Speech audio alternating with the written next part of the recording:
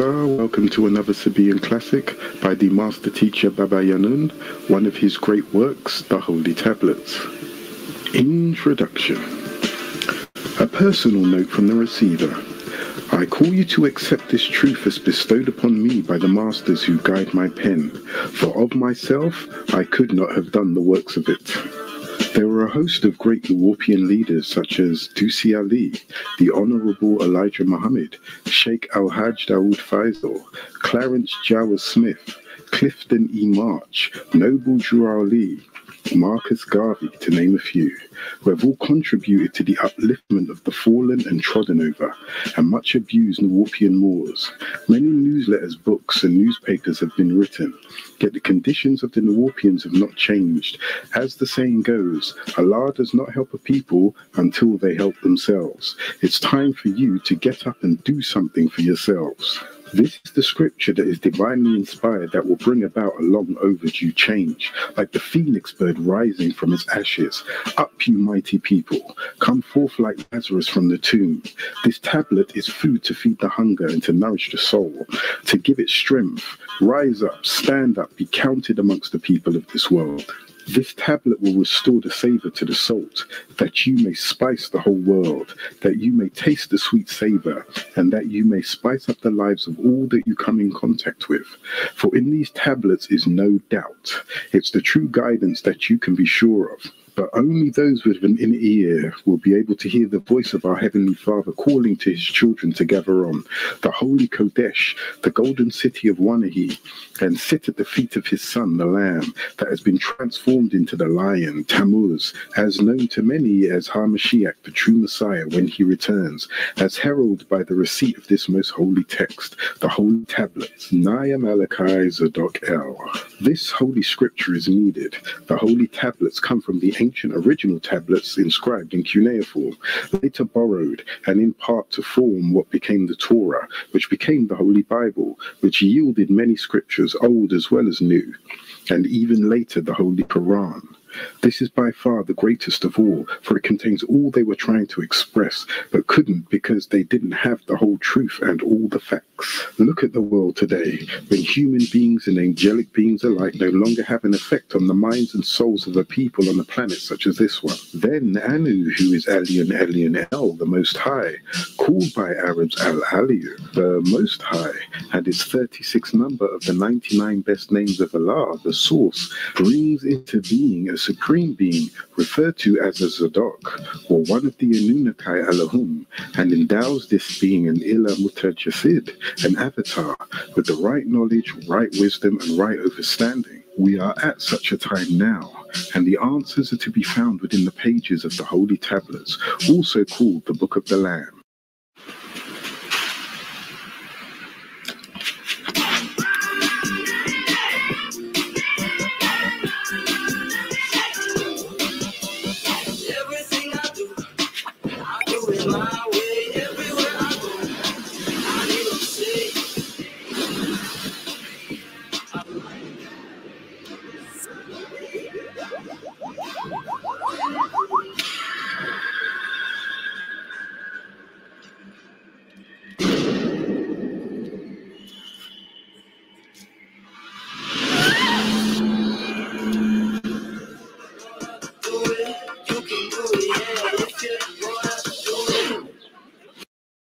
Many leaders and teachers claim to be your saviors, but all use just the same books, Bibles or Qurans, or books written thousands of years before their time, outdated information. But you need your history renewed by a renewer, a reformer, an El Mutadud, not the 1400-year-old interpretation of the Quran, or the 4,000-year-old interpretation of the Torah, or the 2,000-year-old interpretation of the New Testament called the Bible, not to mention all the misleaders who have come along and made up their own interpretations to mislead you. Well, the time has come for that renewer, and this is it. He has renewed El's holy Torah, El's holy Injil, El's holy Sabur, El's holy Quran, the Holy Quran, Circle 7, the Moorish Holy Temple of Science, the Problem Book of the poor righteous teachers of this planet, the Egyptian Book of the Dead, coming forth by day, and more. He has translated from the original tongues for you, and that you may be renewed. Let's see what a Muslim would say. Muhammad is the last and greatest, or the seal of the prophets, and the Quran is the last scriptures. But this can't be true. Just look at the very condition of planet Earth and the state of its inhabitants. I have prophesied many things in the many books that I have put forth, and they have all come to pass thus far. And I have foretold even more events that would come unto this world, and they shall also come to pass. You will find in the many books that I have set the record straight. All of these prophecies should tell you that the Arabic Quran that they have today is not the final message of salvation. Just look at the Muslim world divided against itself, killing and fighting each other over the Quran, which was revealed in the year 610, over 1400 years ago, called Al-Quran, and its author Mustafa Muhammad Al-Amin, who died in the year 632 AD from poison in his food. Its message has not put an end to the evil that plagued the world, and in fact caused more wars and evils that's happened because of the Quran and how Muslims have misinterpreted it, and what it makes its followers feel about all others. The Quran and the Bible has failed more than any other books ever written, insofar that they are misunderstood by those who claim to follow them to the letter. As for the Hebrew Torah, it does not preach salvation, merely history and geography. So now it's time for a scripture to be revealed in this day and time, for a people who are lost but now found. Read the holy tablets and decide for yourself, for the hourglass is almost empty. The holy tablets was divinely inspired after reading the Torah, the Holy Quran, the Ratib, the Book of Light, the Egyptian Book of the Dead, the writings of Confucius, the Book of Buddha, the tablets of Adafa, the tablet of Nergal and Erishkigal, the tablet of Ishtar and Tammuz, and the tablet of Etana, the Adra Hadith, the Akkadian tablets, the Gilgamesh epics, the tablets of Anzu, and the Sumer tablets, and the events and leaders and their teachings that unfolded from those tablets to this present day. You will not only find that what has been revealed to me is without doubt, but it will bring you towards a greater understanding of your inner self. What is behind the words in this text is all that has come through me to bring you to the next level. This is why I've been sent to you, in order that you receive this divine revelation, one that has never before been compiled into one text. I am one of those teachers who have come with a message for a people, so gather yourselves and know that within the confines of these pages is the right knowledge, the right wisdom, and the right understanding, which leads to sound right reasoning. Walk with me on the narrow path and take the overdue first step, and read with the intent of understanding all that has been given. For in this text there is undisputed truths, which are facts beyond any doubt. This holy tablets will not only lead you to right thinking, it will take you to the next level. It will, if overstood, break the spell of ignorance, ignoring the facts, the spell of sleep, the spell of spiritual ignorance and racial blindness. Within these tablets, you may find a similarity to many holy scriptures, such as the Torah, the Injil, the Zabur, the Quran, and many spiritual writings, as well as learned people whose information these days and times are being forgotten or misused. I have read most of what has been recorded on this planet. Find the truths of their message is necessary for the people on the earth to get a full and complete understanding of the truth. It's no coincidence that these tablets are laced with these messages, for truth is truth, and the world surpasses their teachers' interpretation. This scripture is a holy scripture, divinely inspired from the spirits who incarnate in the form of prophets, apostles, and sires, who have spoken to my heart and activated my mind to bring you this final revelation. Within its covers you will find guidance from this to the next world and on. My child, in this world you must understand that the most authentic and safe means of achieving purity of the soul and contentment of the heart is to devote your tongue to the remembrance of the All. To know the All is to ponder over the significance of your growth as an individual, and to accustom yourself to the absorption of facts in your mind and heart in perfect faith and awareness. The Holy Tablets affirms that you are all in the All, and the All is a part of you.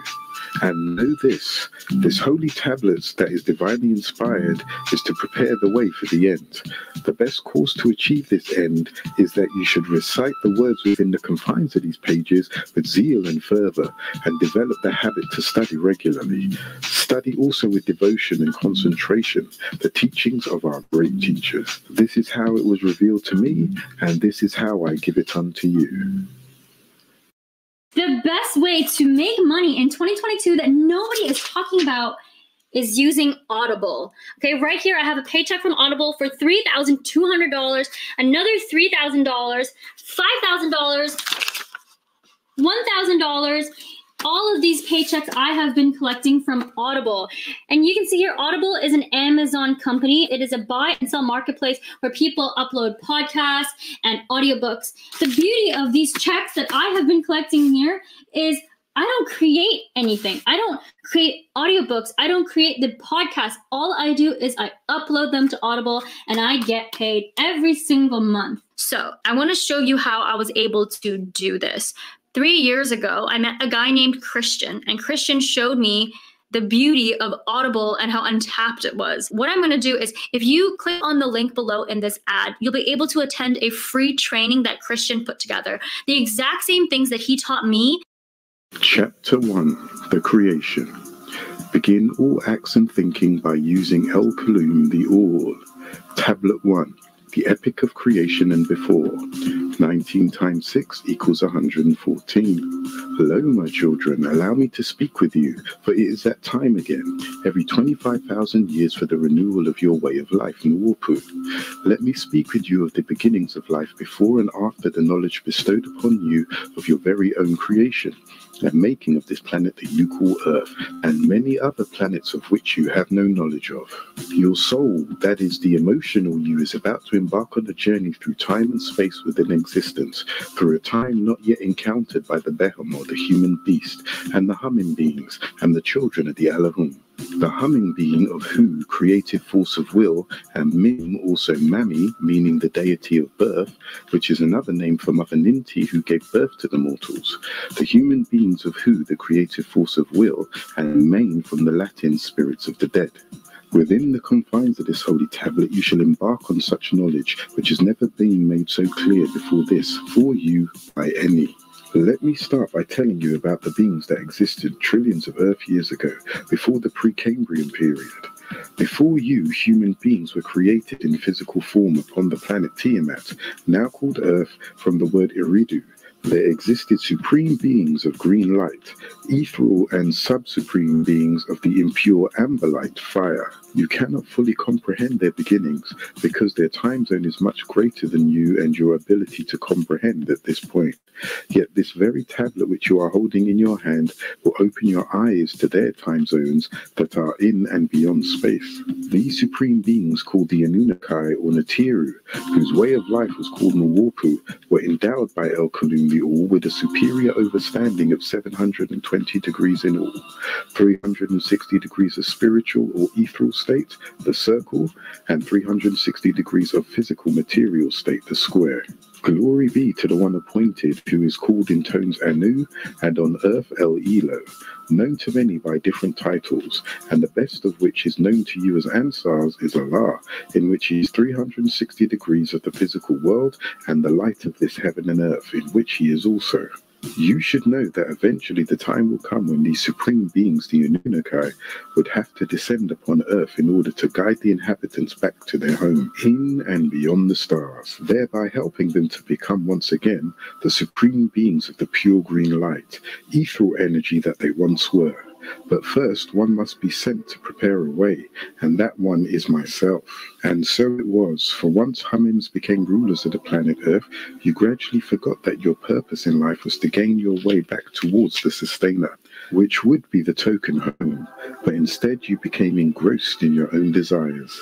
While in pursuit of physical gratification and material gain, Hummims forgot the purity with which they were formed. As a result, you have strayed from the original ways of the universe and the spiritual path that led you to your true destiny, universal right knowledge, right wisdom, and the right overstanding, on to sound right reasoning called Mut'Awuh. Mut'Awuh informed you that there were three creations: original or primary creation, primus from premise first, Before the lightest atom, hydrogen, energies existed as a form of energy existing in the form of gases.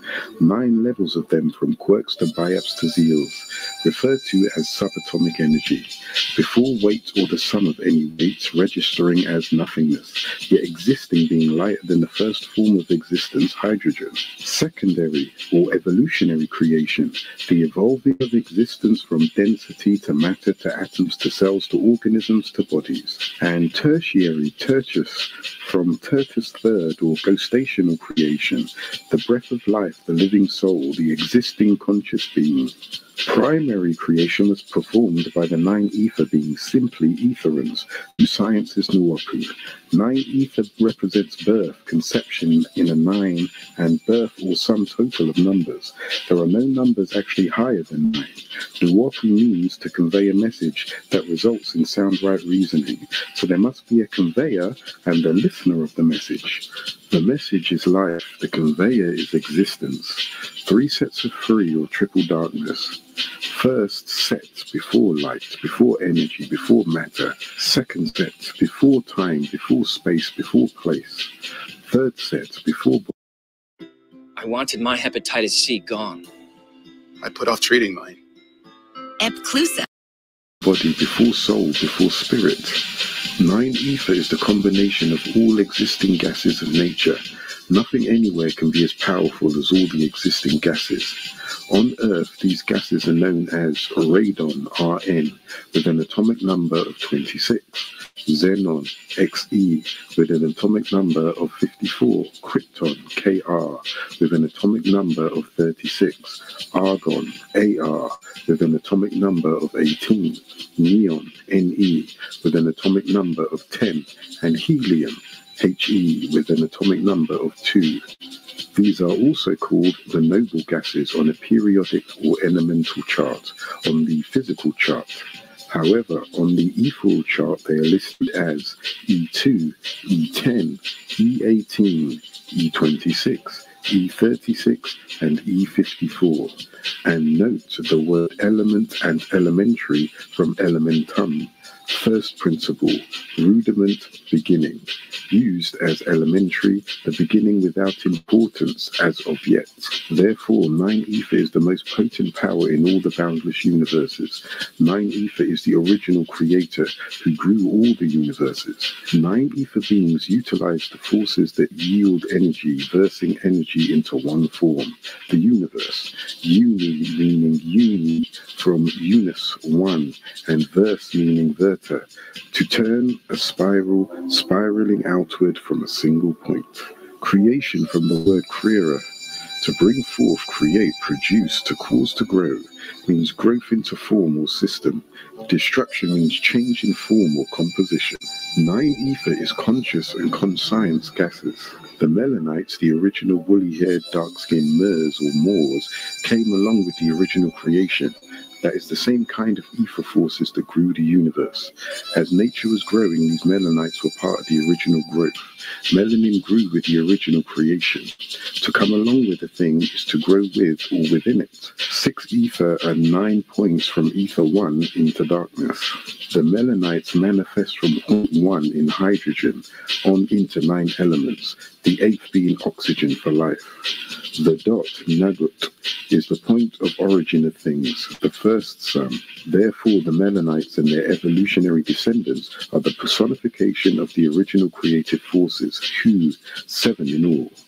As the 7 species of Riskians, you have 7 species of Melanites or Nuwarpians, called Negroids, and you have 3 species of Mongoloids and 2 species of Caucasoid, all growing out of the original Nuwarpians. Simply, these Melanites created the universes in their etheric form.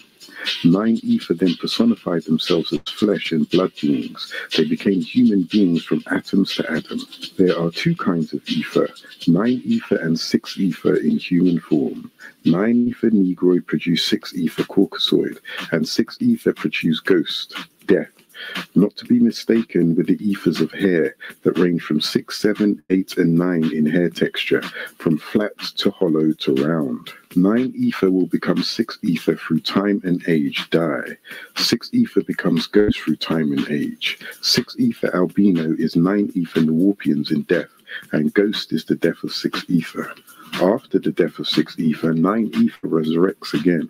6 ether is the moon and 9 ether is the sun. Hence, 6 ether is adverse to 9 ether, just as death is adverse to life.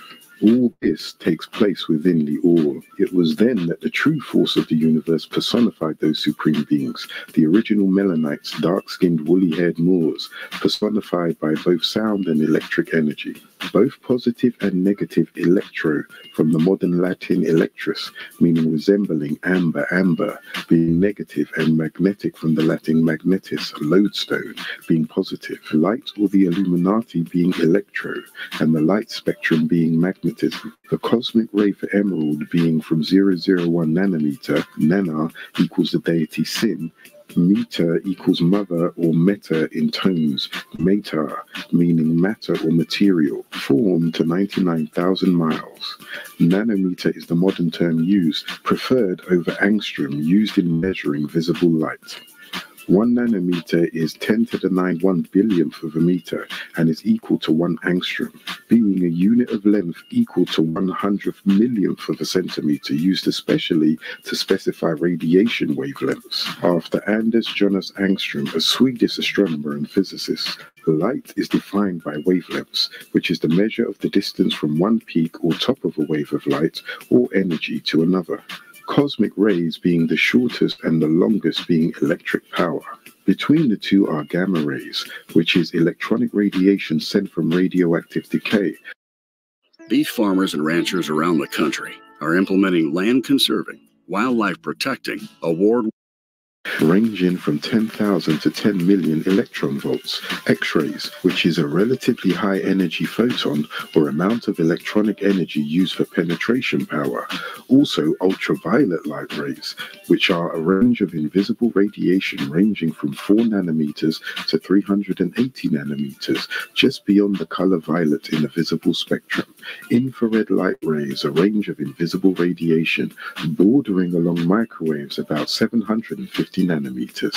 Microwaves are high-frequency electromagnetic waves measuring 1 millimeter to 1 meter in length. Television waves, the transferring of visual images and sound using electromagnetic waves with the reconversion of received waves into visual images. Radio waves are wireless transmissions through space with a frequency of 10 kilohertz to 300,000 megahertz. And electric power, coming from the reaction of attraction and repulsion of unalike and alike proton and electrons. Television waves and radio waves are also forms of light laser. There is also the visible spectrum, which runs from 400 nanometers to 700 nanometers in wavelength. Nanometers being 1 billionth of a meter, from the word nana, the Sumerian deity Sin, and meter from the Greek metron, meaning measure, with all light flowing through a prism or a medium that represents whatever is seen through it, used to separate white light coming from the Latin prisma, from the Greek prisma, things sawed off, prism, from prane, prisine, to saw. The light becomes 6 colors: yellow, blue, red, green, orange, and purple. Light in its spheric form is at its atomic level. When you see full spectrum light in physical state, it manifests as blackness. That is, all light and color combined are blackness, and the manifestation of the solid form of light is melanin. Thus they manifested from the great circle and throne of wisdom to this meager place. This is how the events of creation and pre-creation were recorded, when life existed in and beyond the stars. The all is, was, and will be, felt with love, a divine love that is unknown or felt by those disagreeable beings, and thus emotions were. At the first birth of emotions was the birth of motion. Things gradually began to move about, and it was then that movement and motion were conceived out of triple darkness, for the light birthed the chaos. Thus the motion to create did manifest in existence, and all that exists within the all. Thus things became what they were to become known as, before they existed, or what they would exist as. This is true caring. If you say you love Anu, then why do you not have faith in Anu, who is also known as El Elo, who is called in rhythm Allah by the Muslims, meaning ones who are of peace? Be on your guard, for they have been invaded by the disagreeable one's children as well. Anu is also called Yahweh by the Hebrews, Theos by the Christians, and God by many others. He was appointed by the All as your caretaker. Anu appointed one of the Yahwehans called Tammuz, son of Ishtar or Inanna, daughter of Nanna-Sin, also called Isis or Aset, also called Astarte, Astaroth, the Phygrian Sibyl, and Kali. This Tammuz was also called in tones Horus, Theos, Yeshua, Isa, Jesus, Christos, a son of the Muzi, who is also called Osiris, Usir, Dian, Eushidist, and Eli, and the Abba of Tammuz, or Obatala, the Heavenly Father, son of the Heavenly One, Anu. Thus it is said of Tammuz, then the Enoshites began to call upon the name of Yahweh. If you say you have faith by way of him, who is your caretaker Anu, who appointed Yeshua HaMashiach, called Isa, Jesus, and Tammuz, then I ask you, why do you not trust him? For it is Anu, also called El, that is trustworthy. If you say you love him, why do you not strive towards him? And if you say you are sensible, then why do you not tremble at the mention of Anu? Surely it is Anu who has been appointed your caretaker, and has appointed the anointed one, a Yahuwah called Tammuz, from which the door at the gate of Yahuwah, the women of that house wept for Tammuz. This is merely one of the many houses of Yahuwah. This is recorded in the scripture of Ezekiel, 8th degree, the 14th verse. This appointment of Anu was done by the All, within the All, for as Anu became who he is, it had to be in accordance with the will of All, and the appointment of the anointer was done by Anu, both being Yahwehans in the All. It is he, Anu, who has transformed from Ephraim into a flesh-embodied being, and then returns at will to Ether. He was an appointed El Elo, Allah, who saw the confusion which was caused by the fusion of emotions. The collision of emotions in this solar system came into being as time passed. It became known emotionally as that which is the right to do and that which is the wrong to do. Those who agree and those who disagree. The act that is good and the act that is evil. Thus, the birth of will is the beginning of confusion. Confusion arose, and this somberness, a dull feeling, was felt in his, Anu's heart. Out of divine love and great concern, with compassion and caring, he began to call out and ordered all the blessed and chosen children of the All, the Ephraimites, who incarnated into the form of the Anunnaki, which is known to many as Alahum or Natiru, as known to the ancient Egyptians. He ordered them to incarnate in his spirit, with the responsibilities for this now desolate solar system. It was here that life of all kinds and spiritual beings lived and thrived. Those extraterrestrials, the sky dwellers, who came to this planet, be they extraterrestrials, Anunnaki, Natiru, Alahum, angelic beings, or be they of the terrestrial, that is this planet Earth, the land dwellers, and even those beings who came to the land from the deep sea, and all the species of all that were agreeable people and disagreeable people, who did tread to and fro on the earth's surface, the ground, and swarm in the seas and flew in the skies, of this planet Ki, now called Earth, from the word Iridu. But by the disorder of these disagreeable species was destruction caused by meteorites, which are large pieces of debris that enter the atmosphere and reaches the ground, and that caused the light of the sun to be blocked by dust clouds. Meteorites are chips of asteroids that can be rock or metal. The daylight had gone where pure light once was, and no light reigned. Void was upon the surface of the deep.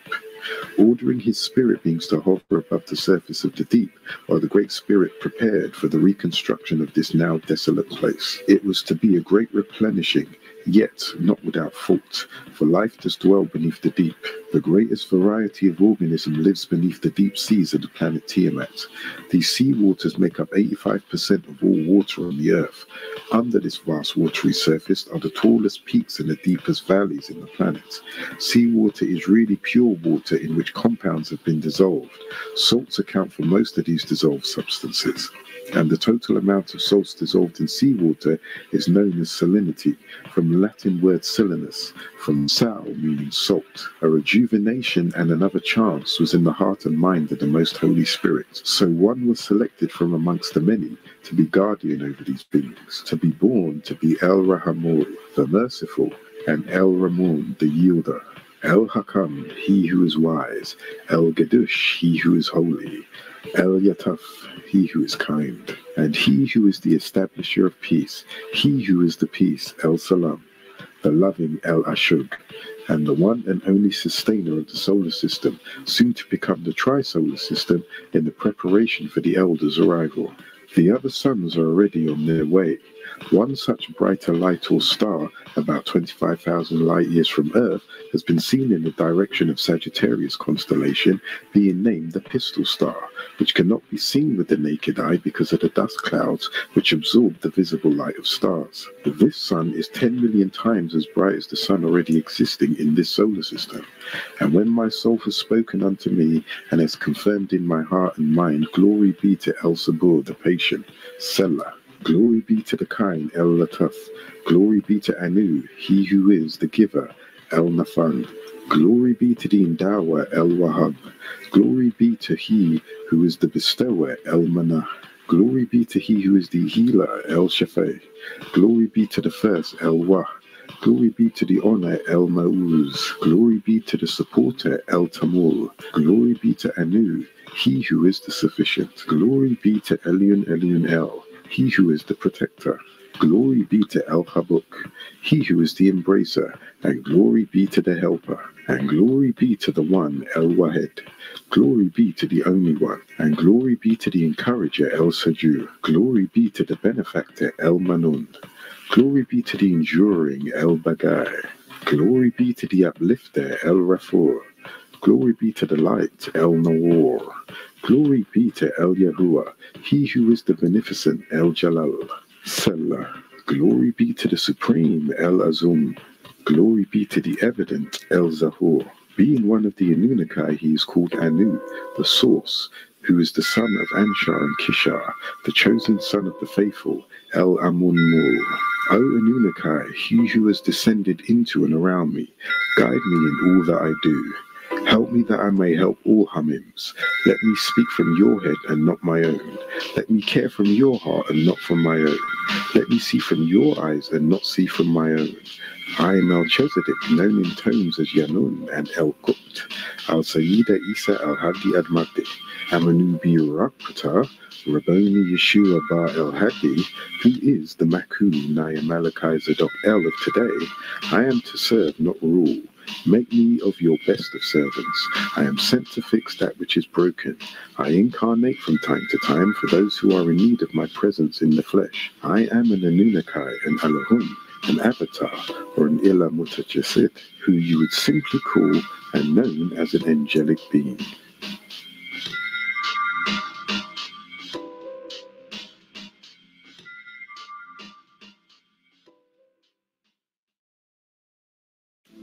Chapter 1, The Creation. Begin all acts and thinking by using Al-Kalum, the All. Tablet 2, The Beginning. 19 times 6 equals 114. Lo, in the very beginning was the Word. Existence was this Word, and creation came afterwards. Nothing would exist if Anu, Elion, Elion, El didn't create it. In order for Anu to create it, he must have existed.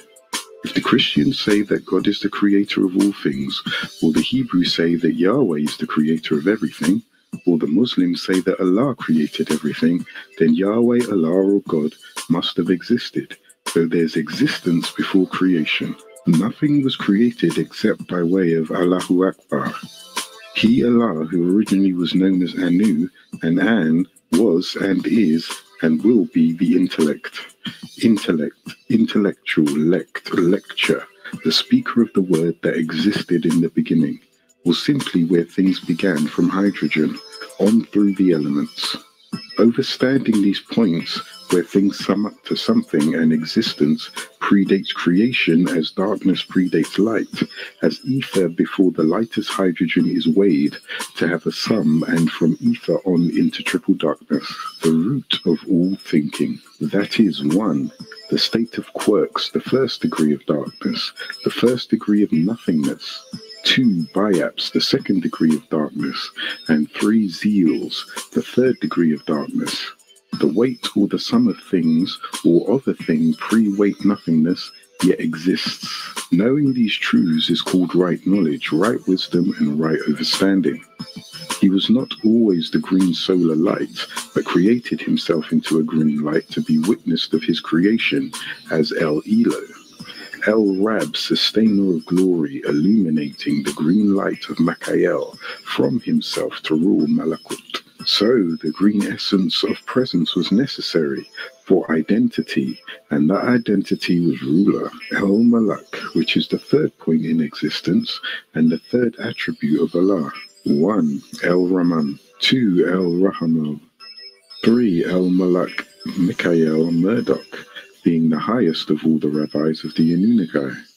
The Alahum of the crystal essence, which is the splendor of beauty. Light is a manifestation of energy detectable, not speculated, but calculated. So Anu manifested himself, the unformed in form, to be detectable and logged in what's called time and space. And that energy began as a light, a color in light, which is the presence of a sun. And the color green is growth, as in life through herbs, vegetation and trees of the land, and algae of the seas. The color green is conceived between the blue sea's water and the color yellow sun rays, the fourth color of the prism, the fourth point in growth or creation, the mental plane.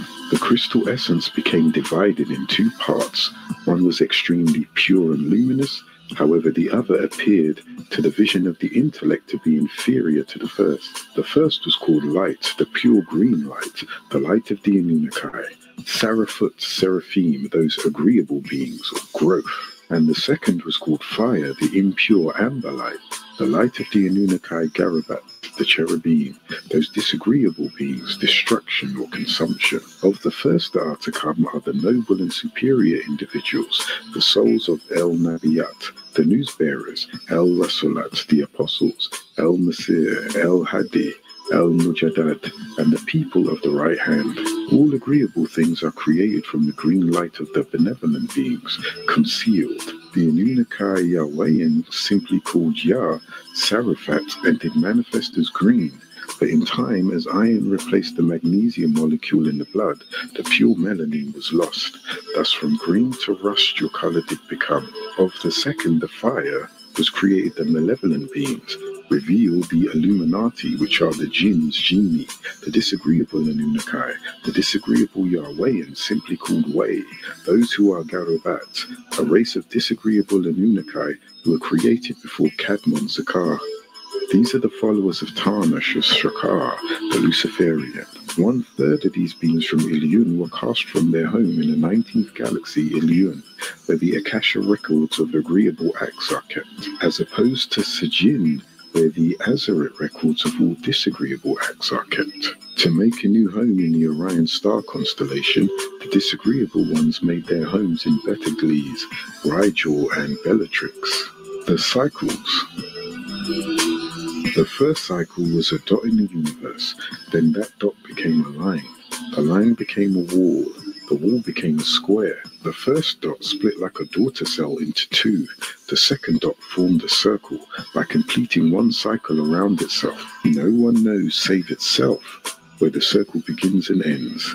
Then it began to spin, to form an orb, and thus 360 degrees of square and 360 degrees of circle. The circle was turned inside out and placed within the confines of the square. This was accomplished by first dividing the circle into 4 parts. Geometry was created and dimensions were formed.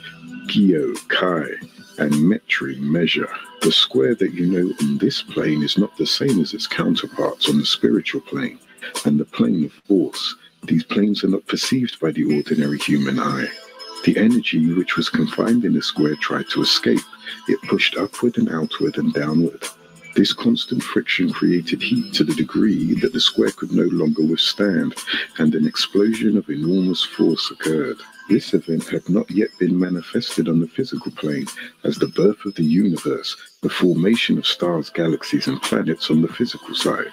When energy beings manifest atoms, they make up atoms, which then become compounds and elements, as opposed to physical beings, atoms, who manifest and make up cells, which become organisms and bodies. When the Anunnaki Elohim of 360 degrees splits into 2 beams of 180 degrees each, meaning the disagreeable is on the outside, If the male child is agreeable, the female twin counterpart is disagreeable. If the female is agreeable, the male twin or counterpart is disagreeable. The one must conquer the other to become agreeable or to become a child of light, imperfection, that was clicked on in the darkness of perfection. In this way was the disagreeable being created, calling them twins. Every person born was a twin. One defeated the other, and that is how each of you were born. This is called the concept of survival of the fittest. The concept of survival of the fittest begins from the very moment sperm is ejaculated into the vaginal canal. Each of the sperm cells are ejaculated and races to the ovum or egg of the female to fertilize it, and only one of those sperm cells survive the journey, beating out all the other sperm cells in their normal birth. Normally, conception occurs with one egg released from a woman's ovary is fertilized by one male sperm. 7 out of 10 pairs of twins result from the woman releasing 2 eggs, which are then fertilized quite independently by 2 sperms. Fraternal twins. Usually the 2 eggs then implant and develop separately in the uterus. Less commonly, 1 egg fertilized by 1 sperm divides, resulting in 2 developing babies with the same inherited characteristics, identical twins. Often, this division occurs after implantation in the uterus. Monozygotic, from the word mono, Middle English, from Old French, from Latin, from Greek, from monos, meaning single, alone, and zygote, meaning yolk, which is derived from a single fertilized ovum or embryonic cell mass. This usually happens with identical twins, in which it occurs after fertilization, and often after implantation in the uterus.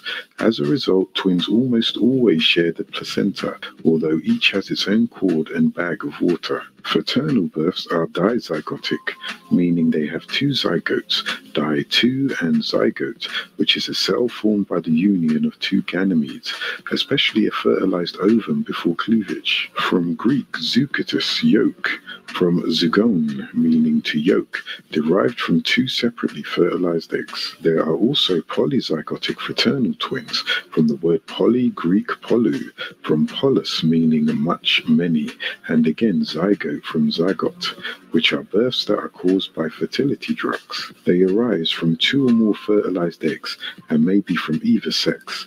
Fraternal twins have separate water bags and cords and separate placentas as well. Occasionally, the 2 eggs implant closer together in the uterus so that the placentas become fused and it looks as though the twins are sharing the same one. So each time an agreeable Anunnaki was born, whether male or female, her twin was to be disagreeable. The creation of the Luciferians order, or genie, was the end of the first cycle. The beginning of the second cycle was half a diameter of 7,000 years, in which you have what you call the angelic beings, be they agreeable, Sarafat, or disagreeable, Garubat. They, the race of Natas, were cast down to the 4th plane, the mental plane, and made to dwell on the 2nd plane, the plane of force, before their physical form. El Elo, the source, gave them ruling comfort until the end of the 2nd cycle, or the 14,000 year after their creation. At the beginning of the 3rd cycle, which took 7,000 years, you have the disagreeable Way, Garubat, and the agreeable Yah, Sarafat, both of which are called the Yahwehans or Jehovans, and you also have the process of the Adamites, of the 14 generations before the completion of the Adama project in the laboratory in Sidonia, called Shimti, the Lamahou Mars Project, or the Sphinx Project. This genetic breeding and splicing, chromosome tampering, is that which gave birth to the Kadmon, also called Zakar, and even Adam. These Yahwehan or Jehovans were both personifying in the physical form to come to the planet Earth as physical beings, for there was no place found any more for them in the 4th plane, the heavens. For when the Wayans heard the news of the creation of the Adama project and the prototype that was laid before them, they created much war and mischief in the heavens. This war is recorded in the scripture Revelation 12th degree 7th verse as, and there was a war in heaven. Murdoch and his Sarafat fought against the Draco Hilal and his Garubat, and the Sarafat did win, so there was no place found any more in Uranus, Orion, for them. And the great Drago, who was Halal, son of Shakar, was cast out, that old reptilian called the devil, and the serpent which deceived the whole planet Earth. He was cast out into Earth, and his Garabet did personify with him. After that, the Natas began to do disagreeable acts and disobey El Elo, their head Yahweh, the Most High deity of all deities, the source, and he condemned them. Natas, also called Lucifer, was an extra being on Terra, or what you would refer to as an extraterrestrial. The Luciferian order came out of a group of extraterrestrial beings called the Yahwehs, sometimes called the Jehovahs. The Luciferians would interfere with the beings on this planet called Earth and pass themselves off as gods. The Luciferians, after taking their independence, were allowed to work with the Yahwehans together at one time to conquer certain portions of the planet. But one such Luciferian named Halal, son of Natas or Shakar, wanted to rule all the stars of the heavens, meaning all the Yahwehs. Leviathan, the serpent people, one of the reptilian seeds, or the Luciferians, have been trying to gain control over this planet for many thousands of Earth years. They are called the sex spirit force, also called Porne. They are able to seduce and deceive all those with desires on Earth, turning lust into luster, thereby attracting and controlling all with it. As Nekebu was seduced by the Leviathan powers of lust, it is the death of divinity and the birth of morality. That's why the Intergalactic Federation quarantined the planet. If enough entities were looking for freedom from the control of the Luciferians, the Intergalactic Federation would remove these forces from Earth. Yet Hamims love to lust and lust to love, expressing energy in motion, overexerting their emotions, bringing about their spiritual death. There is a group called the Satanists who are not the same as the Luciferians. Their other names are the Divines, or Nakashites, or Kanaz. These Satanists are more sadistic than the Luciferians, whose leader was Lucifer, also called Natas, which is simply Satan spelled backwards. They are also called Shayatinian. They have supplanted themselves in every facet of life that you can think of, and now they have you naming yourselves after them. The Satanists seek mind control and dominance, while the Luciferians seek to control the energies of others. They are best described as vampires who draw energy from others, also called Dracula, Dracos, Dragos, or serpent dragon called Leviathan. These Luciferians are from a planet called Maldek, the 11th planet. This planet called Earth even has Luciferians and Yahwehans, and some of them are disagreeable, Alahum. They don't usually work together. However, they will come together if there is a common interest. The Yahwehans were the original 24 elders. There were 12 ex-Luciferians to dissatisfied. The other 12 were the agreeable deniers. That's why you have 12 satisfied and 12 dissatisfied. Shakar, who is also called Humbaba, or Zuen and Tarnish, subjected all of them, the Jehovahans called Luciferians, to the chastisement of the eternal damnation, except for the weak ones of the family of Alahum. These he has pardoned, and has appointed one of them, Halashai, to be their governor. And he granted them a new law called religion. It was other than the Warpu sound right reasoning. When the cycle elapsed, the wicked sons of Shakar or Tarnish blasphemed and committed disagreeable acts, because their nature was intended to be recalcitrant or to show defiance. Anu, Elion El, the Most High, sent Murdoch, the son of Enki and Damkina, who is called Mikael, and the agreeable beings to admonish them and advise them. However, it was in vain. Murdoch was sent because he knew their nature, having been the disagreeable twin of his sister Balat, who was agreeable. So in the beginning of the fourth cycle of 7,000 years, you have Sarafat, Garabet, and Hamims, later called humans, be they agreeable or disagreeable. You see, the cycle is broken up into fours. When these disagreeable beings were cast out, one further of them were cast out from the 19th galaxy, Ilion, with Tarnish. Now you have the sun and you have the 10 planets. Planets speed up when they get closer to the sun. The ancient Greeks called certain points of light in the skies the planetai, or planet, a word that means wandering stars, and named them after their gods Hermes, Aphrodite, Ares, Zeus, and Kronos. Instead of using the names of the Greek gods, these planets are now called by the names of the Roman equivalents: Mercury, Venus, Mars, Jupiter, and Saturn. Planets shine by reflected light. The planets in your solar system are captives of your largest star, the sun. Like the planets, the Earth gives off no light of its own. When a planet shines brightly during the shadow hours, it is reflecting the sun's light. These 10 planets are Mercury, Venus, Earth, Mars, Jupiter, Saturn, Titan, Uranus, Neptune, and Pluto, which are your calculations of the planets. However, you shall know the truth. Now let me continue. You have the Sun and you have the planets Mercury, Venus, Earth, Mars, Jupiter, Saturn, Uranus, Neptune, and Pluto. Earth is the third planet from the Sun, which is 93 million miles away, and the 93rd attribute of Allah is El-Nawar, meaning light. He is called the light of the heaven and the earth, which is the Sun, the true light of the heaven and the earth. Simply Ra or Ray, said Ray as in the sun's rays. The Sun is the light, the 93rd attribute, and the number 93 million miles is the distance, and this is no coincidence. The Sun is the bright morning star, which the planet Venus is also known as. Venus is often referred to as a star on account of its dense atmosphere of carbon dioxide, which reflects solar radiation and causes a very bright visual effect. The circumference of the planet Earth, which is the circle around it, is 24,896 miles. That varies because, as you know, your planet expands and contracts seasonally. There is a universal equinox and an earthly equinox.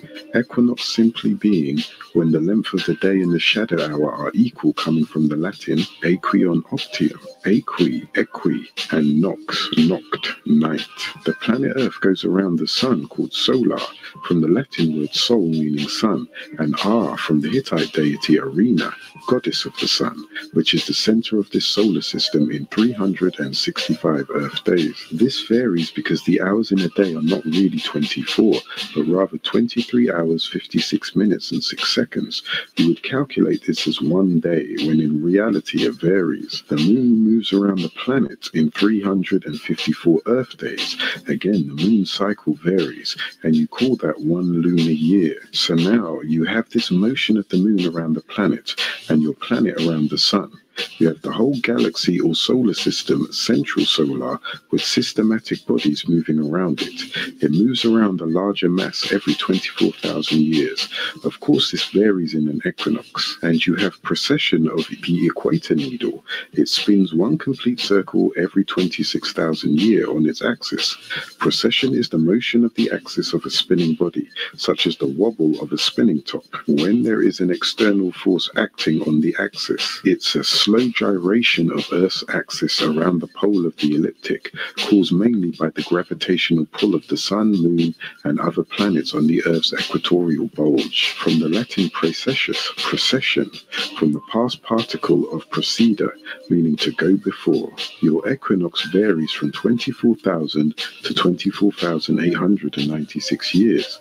The planet called Earth positioned itself in the location of the revolution of Earth in the year 1970, which was the end of the third cycle as you know it, the end of the moon cycle of water, and the birth of the sun cycle of ether, which was also the beginning of this writing, which was sent to renew your Earth story. Make note, there is no such word as their story, only history, his story, which he says of us, and mystery, my story, which we say of us. When the Euro-American is making reference to the story of the original woolly-haired beings, Moors, they refer to it as history, meaning his story, and when making reference to their story, it's called a mystery, my story, because they really don't have a beginning in the origin of things. Be not arrogant of our knowledge. Take counsel with the ignorant as well as the wise, for the limits of knowledge in any field has never been set, and no one has ever reached them.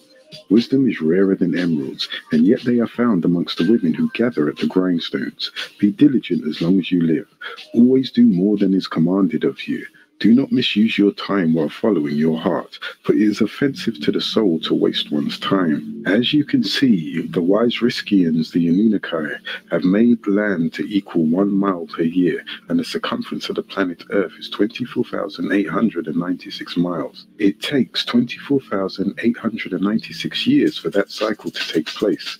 The wise round the figure off to 4 cycles of 6,000 years, which you can call one equinox an age.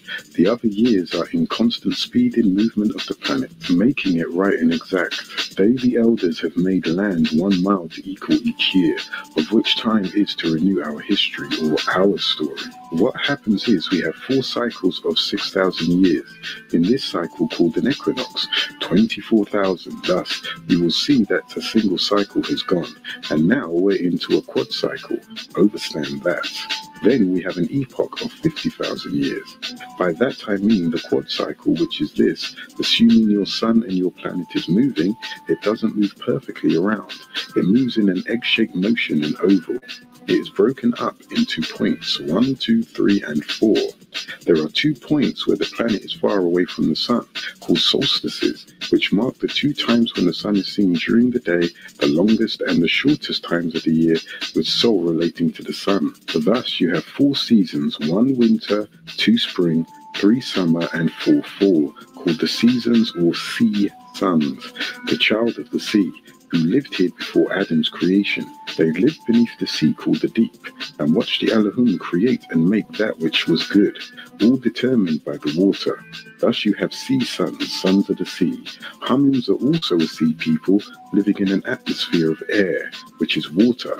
First, from water of seamen, to the sac of the womb, to the atmosphere of air, which is water, and the human body, which is 3/4 water, the 4 sons of water. Now, that is just the planet and its motion around the sun. But note, when we take your solar system and cause it to revolve around a larger mass, the universe, there are also 4 periods. The furthest periods from the sun are called the silver periods, or the silver ages. That is the moon cycle. You have 2 silver or moon cycles.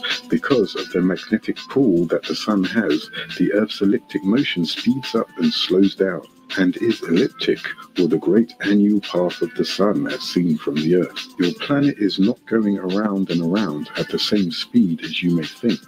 You will see that each one of these periods, because of the number 24, has been divided into 4 6,000-year cycles. The first 6,000-year period was from the first silver moon cycle, which was the first cycle that the Earth was furthest away from the sun, to the first gold cycle, which was the first cycle that the Earth was closest to the sun.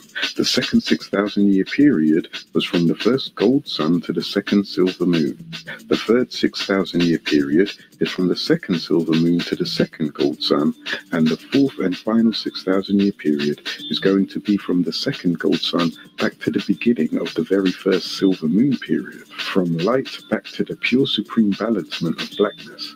In the fourth cycle, the Luciferian race made war upon the Anunnaki of the pure green light. The Anunnaki Elohim triumphed over the race of Jinn, as Anu had done over his brother Alelu, who descended to the seventh, the blue planet inward, then called Tiamat, and after his defeat, Anu ascended up to the throne of Nibiru. Murdoch captured one of the Jinn who was under the age of maturity, named Balus Iblis, meaning despaired or rebellious one. His other name was Lucifer, being the liberated Luciferian. Balus was educated amongst the Anunnaki, and he improved by degrees so much that he was honored and made a teacher of the Anunnaki. You must remember that Lucifer, being one of the most rare Luciferians, was almost all in all polarized, meaning he had 2 conflicting natures, being part Anunnaki and part reptilian. Lucifer was a product of a mixed marriage, being the son of 2 beings. The reptilian Tarnish raped the Anunnaki Melita, which made Lucifer part reptilian and part Anunnaki. This is why he is called the serpent that spoke beside the tree in the enclosed garden of delight, located in what is called today Bali. Thus, there were beings who appeared to have a compromising attitude or personality, yet it was Lucifer who appeared to be headstrong and have a disagreeable nature and an uncompromising attitude or personality. However, from his loins came Jabarians called the Gibborim, the majestic or mighty ones. The strength of the Luciferians made them able to better deceive the seed of Adam by their physical human-like appearance. He, Balus, inspired to become the guiding light, the ruler, the sultan of all the stars of the heaven, and the prince of the cherub Gareb in his heart. He sought the very throne of Anu, Anu reigned over a court of great splendor. It was a place with an artificial garden sculpted with semi-precious stones. There Anu resided with his wife and half-sister Antu, 6 concubines, 80 children, of which 14 were by Antum, 1 prime minister, 3 commanders in charge of the Mu rocket ships, 2 commanders of the weapons, 2 great masters of written knowledge, 1 minister of the purse, 2 chief justices, 2 chief scribes, and 5 assistant scribes, all of which Ballas wanted to rule. Ballas was called Samael in short, with the vapor of the self-complacency and conceit, which is the real nature of Ballas. Next, he wanted to scale the skies and try and control and rule all of the stars, the Arwayans, the angelic hosts of the heavens. Often he would incite unnecessary arguments, pretending about his excellence by means of deceitful illusions and diabolical stratagems. Once, some of the company of the agreeable Anunnaki were going to have a look at the preserved tablet, the holiest of holy scriptures, upon which contained the record of the past and the future, called the Manure, the illuminated records, or the Akasha records. On their return, Ballas perceived marks of grief on their foreheads and asked them for the cause of their grief. They replied, "This day we have obtained the information from the tablet that one of the Anunnaki Garabat Cherubim, those who are near, the companions of Michael, meaning who dares to be like El, of the mansion of the Eternal, shall soon be afflicted with rejection and everlasting damnation. Everyone is afraid for his own sake, and we request you to pray that the guardian Anunnaki may not allow any of us to fall this misfortune. We are very much terrified and dismayed." Then Ballas answered them, saying, "Let none of this even disturb you, for that judgment refers neither to you nor to me. I have years ago been aware of it, and have not communicated it to anyone." The pride and arrogance of Ballas did not allow him to weigh the words of the Anunnaki. At that time, the blessed proclamation reached the hearing of the inhabitants. The echo of the success of Cadmon Zakar reached their ears. On hearing the news, their depression was ejaculating from them, and that permeated their being from the kindled anger of the unhallowed disagreeable doer Ballas. He spoke, saying, "How can mortals created of dust claim to be a being of superiority, and I am created before him of fire from the previous sun cycle?" So the Anunnaki, having guessed the event to come from the sons of Tarnish, said to El Elo, "Will you make a mischief maker in it, one who shall shed blood?" This was repeated by the Kuthites on the planet Earth, by the command of Anu El Elo, by Murdoch, son of Enki, and Damkina, the grandson of Anu, who would descend to the 4th planet, advised and warned the race of Natas, who had gone astray from the straight path. This took place before the physical war was waged with them. It was a mental war. The agreeable Anunnaki were victorious. This, however, would not be the last time that the forces of the benevolent agreeable and disagreeable malevolent would do battle.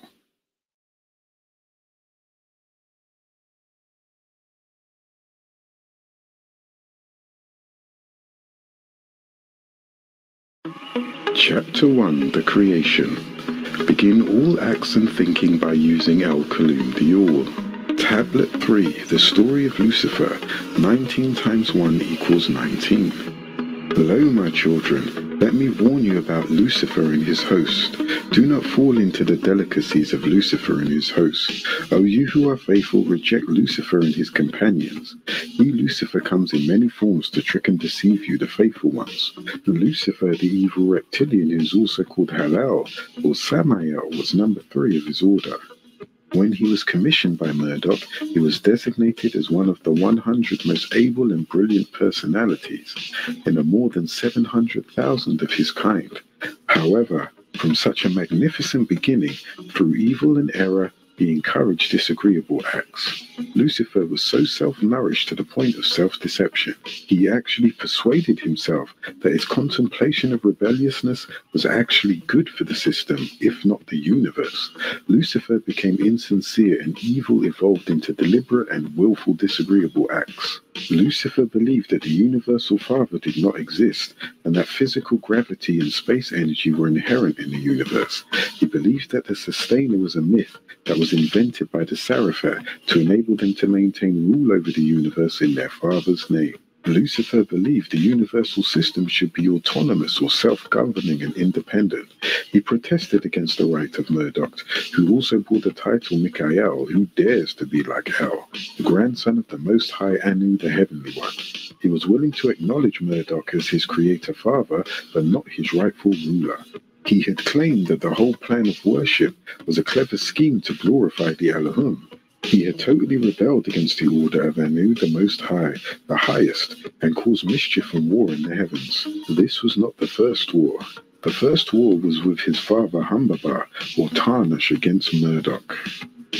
Tablet 4, The War in the Skies. 19 times 3 equals 57. Lo, the first conflict was in the skies of Ilion, the 19th galaxy, also called the Great Galaxy, known as the Place on High, where the etheric records called the Akasha records are kept. The first conflict was when Tarnish, also known as Humbaba, son of Tagut and Sin, tried to take over Ilion.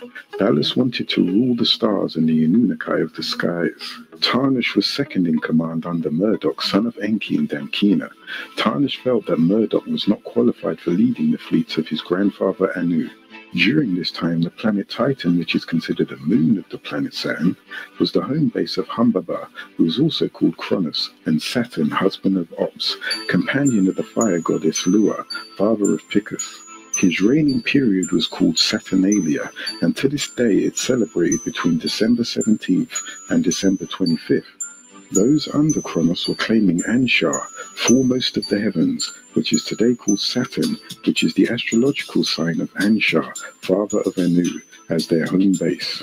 The ring planet named Saturn rotates very quickly. It takes 10 hours and 40 minutes for it to turn once on its axis. Saturn bulges even more at its equator than Jupiter. Saturn has a very deep atmosphere, which is made up mainly of hydrogen and helium, with some methane and ammonia. At the top of its atmosphere, the temperature is about -300 Fahrenheit. This low temperature causes ammonia in the outer atmosphere to freeze, forming high-altitude haze. More and more space probes from NASA are being sent into space due to the curiosity of mankind. They are trying to rediscover what took place long ago in the heavens. Space probes to Saturn are being sent to various planets and moons such as the Cassini that was sent in 1997 AD, filled with 72 pounds of high radioactive plutonium. The probe being named after Giovanni Domenico Cassini, an Italian-born French astronomer.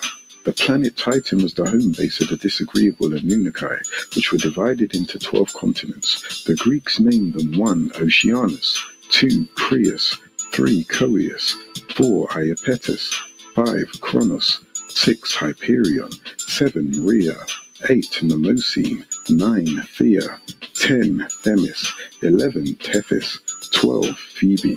The disagreeable Anunnaki made Titan an alternative when they were cast out, and the capital was Phoebe, from whence you get the word phobia, the irrational fear of a specific thing or situation to avoid or dislike, or an aversion.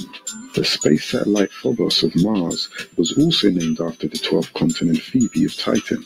This is the mystical 12 tribes of Israel, the 12 tribes of Ishmael, the 12 signs of the zodiac under the Olympian deities. Zeus as Jesus, born in the 12th month of the Gregorian calendar, with 12 disciples, who became Jah-Zeus and Yeshua to Jehovah.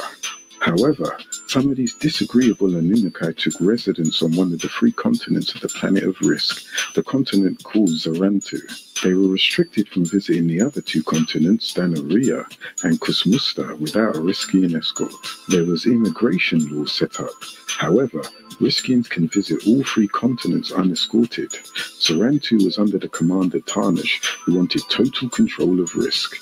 However, Marduk was chosen by Anu to lead the fleet, and this caused a disagreement between Marduk and Tarnish. Anu's decision for Marduk to lead Anu's fleets caused a disagreement between Marduk and Tarnish, which caused a small war and a clash on the planet Risk, which comes from the word Razaka, meaning to provide. Tarnish, also known as Humbaba, attacked the planet Risk with the shield depleter aerosol, a gaseous suspension of fine solid or liquid particles. This substance can today be found in such produce as paint, detergent, or an insecticide. packaged under pressure with gaseous propellant for releasing spray of fine particles. Today, the children of the Luciferians are using the same tactics here on Earth to deplete the ozone or shield of this planet. The aerosol bomb of tarnish comes from the root word aero or air, simply meaning air, atmosphere, aeroballistics, and a gas. Aerosol from the Greek word for air meaning air, and the word sol meaning sun.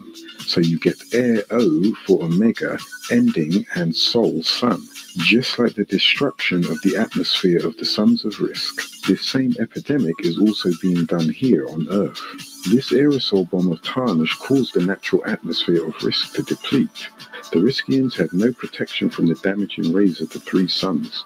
The atmosphere was dwindling away, and many Riskians departed to other galaxies. The rays of the three suns, Itu, Shamus, and Afsu, had put a hole in our ozone layer, as you now have a hole in your ozone layer over Australia, expanding daily. Risk, the eighth planet, was the heart and source of that tri-solar system, and thus was the most affected, as Earth is the heart of this solar system. All three suns have a magnetic pull that causes a tighter and heavier rotation of its planets.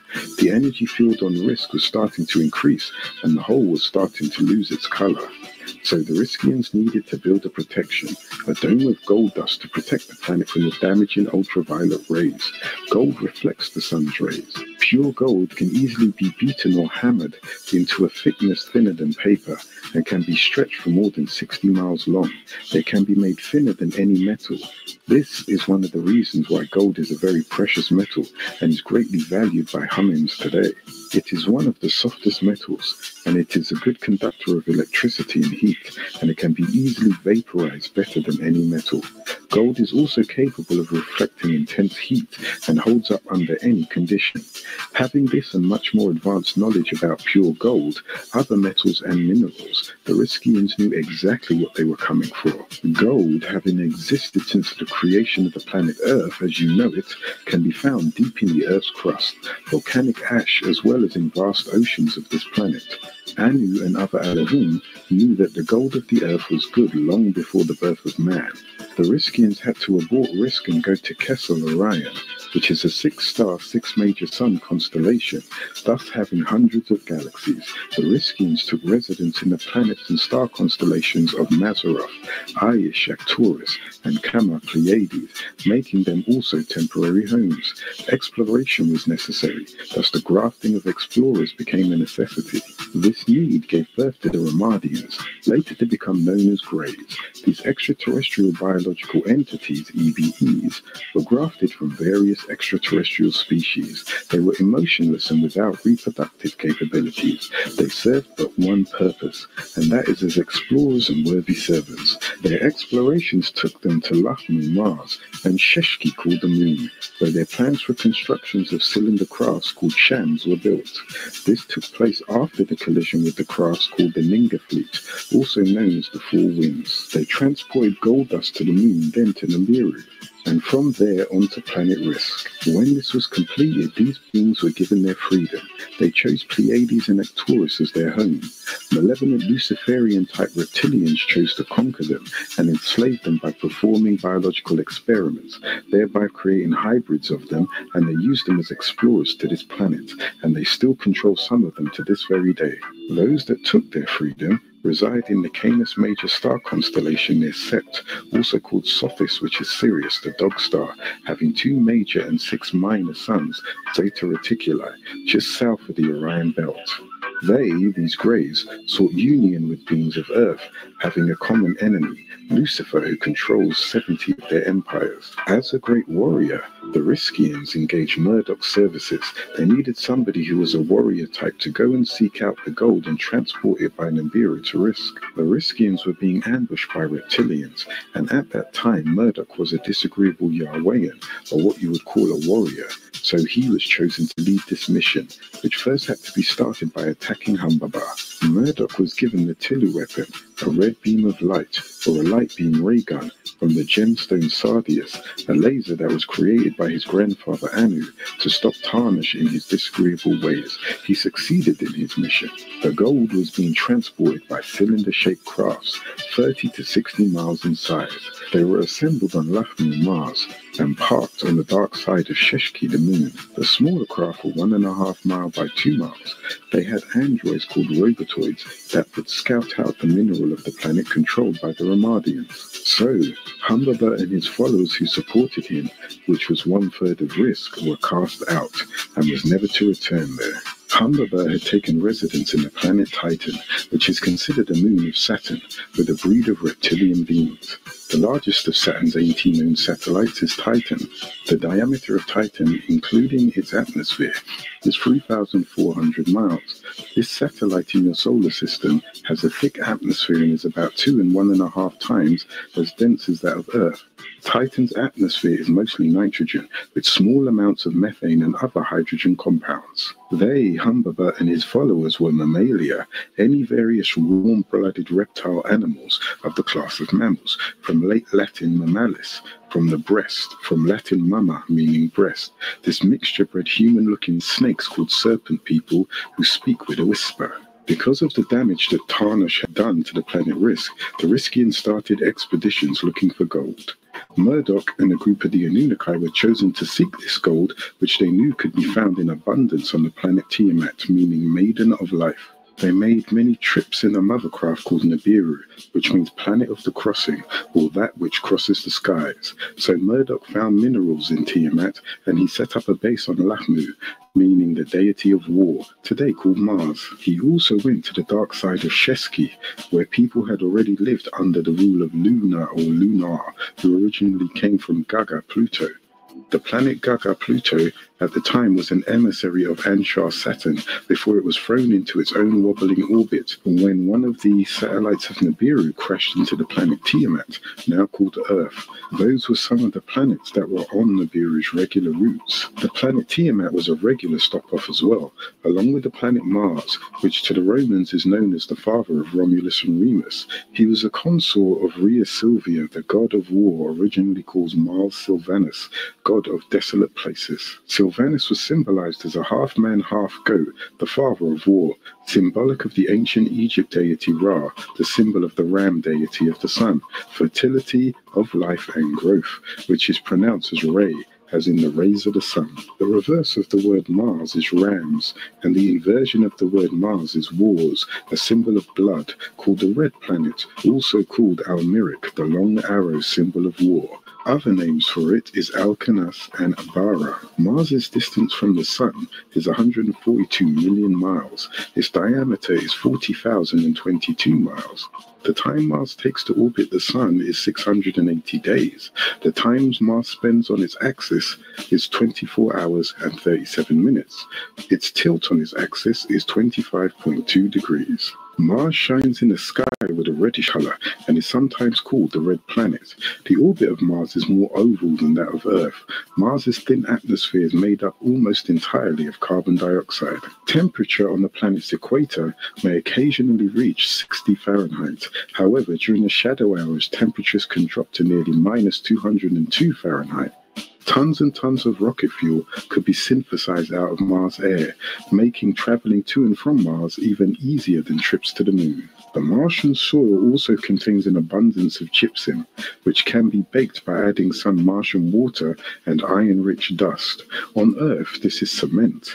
It has 2 moons, one called Phobos, 19 miles at its widest point, and it circles the planet at a distance of 2,462 miles. Phobos completes its orbit in about 7.5 hours, which is less time than it takes Mars to turn once on its axis. The other, Deimos, is 12 miles at its widest point, and it circles Mars at a distance of 14,700 miles. Both Phobos and Deimos were born by meteorites captured as asteroids in its orbit. Here you will find prototypes of Homo sapiens, thus the word parthenogenic, which explains that at this site, where there are pyramids and ruins of temples of the Anunnaki, were used for the cloning of Homo erectus to Homo sapiens, called the Adama Project. This is where the face of Cadmon can be found. Today, the site is called Sidonia, or Sidonia, from Sidon, the first son of Canaan, father of the albinos, the cursed seed of Ham. Sidon is and means the fortress and is fortified. His wife was Jinnah. This is why today astronomers are interested in the planet Mars, because they have discovered that life existed there before, and that there is a possibility that they might be able to bring human life to that planet again with its Martian atmosphere.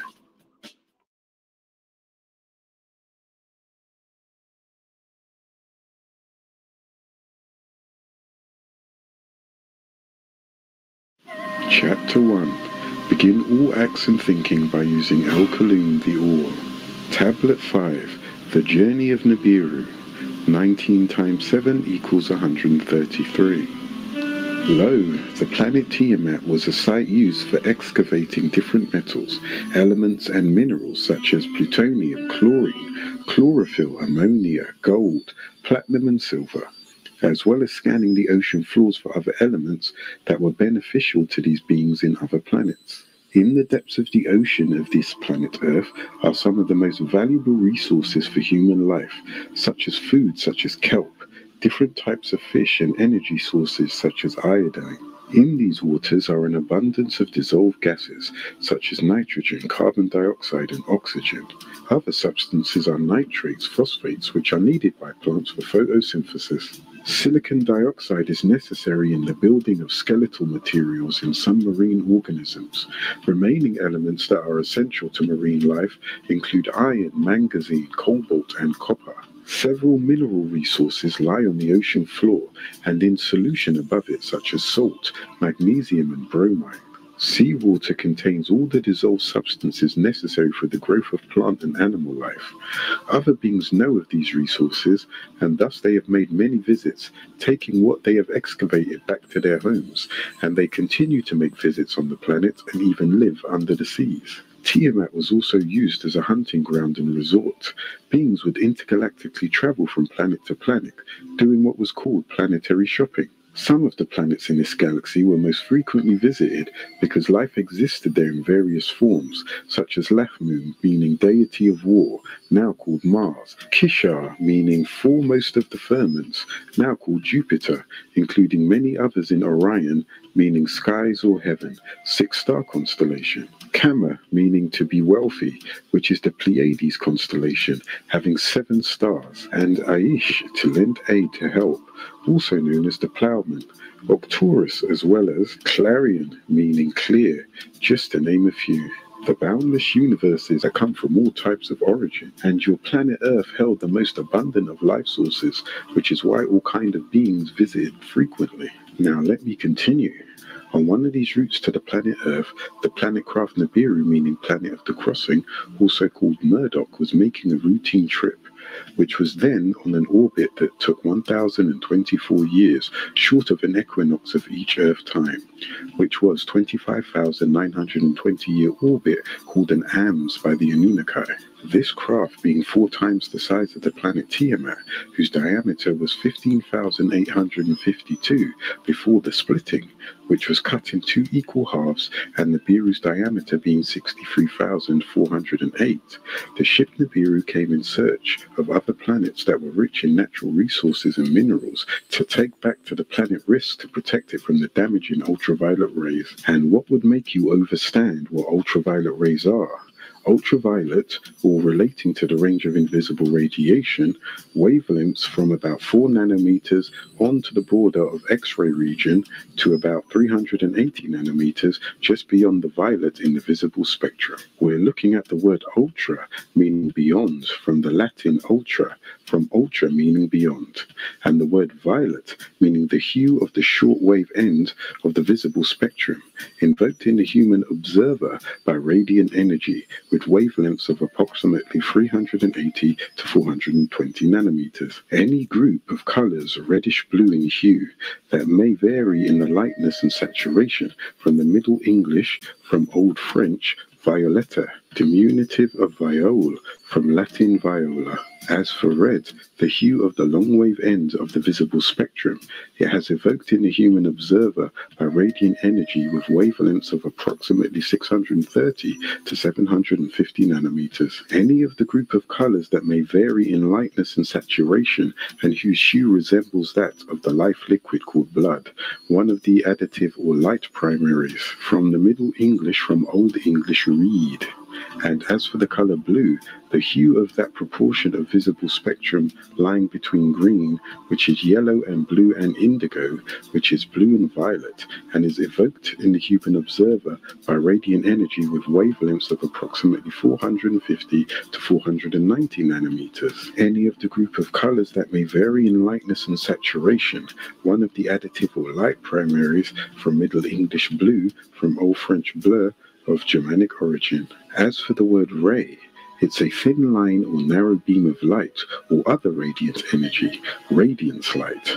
On the prism it appears as purple, ranging from violet to red. And now, with an understanding of ultraviolet rays, you must be able to grasp the damage that it was doing on Risk and is doing here on Earth. The danger is the destruction of the ozone.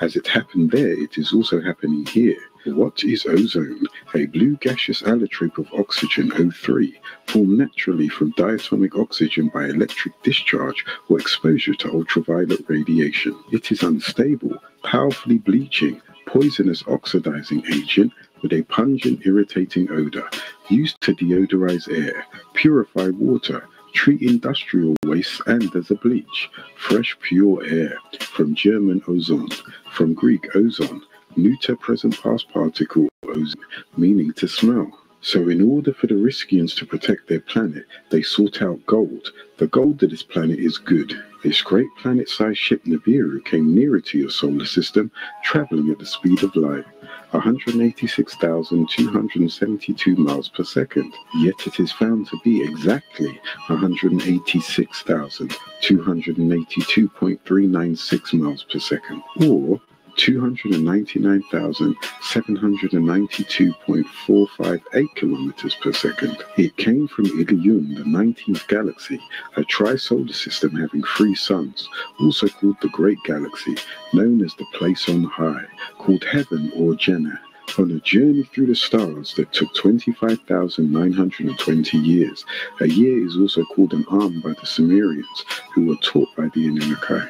This great ship Nibiru, as it was later known, was a mothership, and Nibiru at the time held 12 smaller cylinder ships called Shams that were to be launched out from it when Nibiru reached its destination. Nibiru was equipped with 4 separate atmospheres, and what would make you understand what 4 atmospheres are? They are: 1. Outside of the spheres, where there is no air and there is no atmosphere, Nibiru is able to adjust to that environment. 2. When you come into this dome-like planet, where there is oxygen and air, Nibiru is capable of adjusting to that environment. 3. When you go into the Antarctica, you would have to take your crafts into the glaciers. Nibiru is capable of adjusting to that environment. 4. When you'd have to take your craft beneath the sea, Nibiru is also capable of adjusting to that environment. But that is the 4 separate atmospheres that all the crafts titled Nibiru, as part of a Nibiru fleet, is capable of adjusting to. That is, they are capable of adjusting to all atmospheres of changes, such as tar, earth, Mu, water, Nefu, air, and Set, fire. The command to activate this is simply Tamu Nefuset. Nibiru and all of its crafts were also equipped with 4 separate magnetic fields, which is a person, a place, and an object or a situation that exerts attraction. 1. Nibiru is capable of being magnetized or attracted by a magnet, meaning 2. To operate by means of magnetism, such as a magnetic recorder. 3. To relate to the magnetic poles of the Earth, such as a magnetic compass bearing. 4. Have an unusual power or ability to attract, a gravity form of magnetism, from the whirling vortex of each planet at 30 degrees and its magnetic attractions, creating a magnetic grid, the flow of electricity when an object comes in contact with the pulling or attracting powers, and the magnetic attraction by appearance, emotion, or desire. The Grand Mothership Nibiru can hold many thousands of crown-shaped ships, but this mission only had 2,880 crown-shaped shams. It also had a fleet of 24 crystal cities with crystal-like domes, giving them the ability to break down light as a prism would and be able to make use of the energy. It has solar panels that's the size of a pin's head or less than that, and can generate millions and millions of megawatts of energy as well. As Nibiru passed by various suns or stations set up in the galaxy, Nibiru drew an energy charge from them. Nibiru was set up for holographic interdimensional transport. That is, it was capable of cloning itself hologrammically to appear in more than one place at the same time, making it virtually impossible to determine which is the holographic projection from the original. Nibiru is capable of traveling distance from point to point or through space and time interdimensionally. It can go through time, future or past, without interfering with the principle of now or then, and it is manned by 144,000 crew members headed by 24 elite beings called Yahwehans, 12 Yah agreeable and 12 Way. A house or a laptop? Which one do you think is worth more? Well, definitely not the house, because it not only costs disagreeable that stood 7 feet tall. However, on this flight, the craft Nibiru had to first pass by the planet Ea, which means he whose house is water, and is now called Neptune, as it did many times before. The planet Ea Neptune is a twin to the planet Anu Uranus. By twin planet, I mean that Neptune is very similar and in some aspects identical to the planet Uranus. The planet Uranus was originally called Kakab Shanama, the planet which is the double. Uranus is also influenced by the gravity of Neptune. The gases that made up the atmospheres of Neptune and Uranus are exactly the same. The sizes of Neptune and Uranus are similar. Their colors are identical and their rotational times are similar, Uranus being 17 hours in Earth's time and Neptune's being 16.5 hours. The planet Uranus practically rotates laying down, so the size, if looked at from the wrong angle, can surely be mistaken. Uranus tilts at the extreme angle of 98 degrees. You could almost say that the planet lies on its side as it travels around the sun. This means that the north and south polar regions of Uranus experience alternate periods of day and shadow hour, and summer and winter, each of which is up to 42 Earth years long. The temperature of this planet Uranus on the side that is hidden from the sun is the same as on the side that is facing the sun.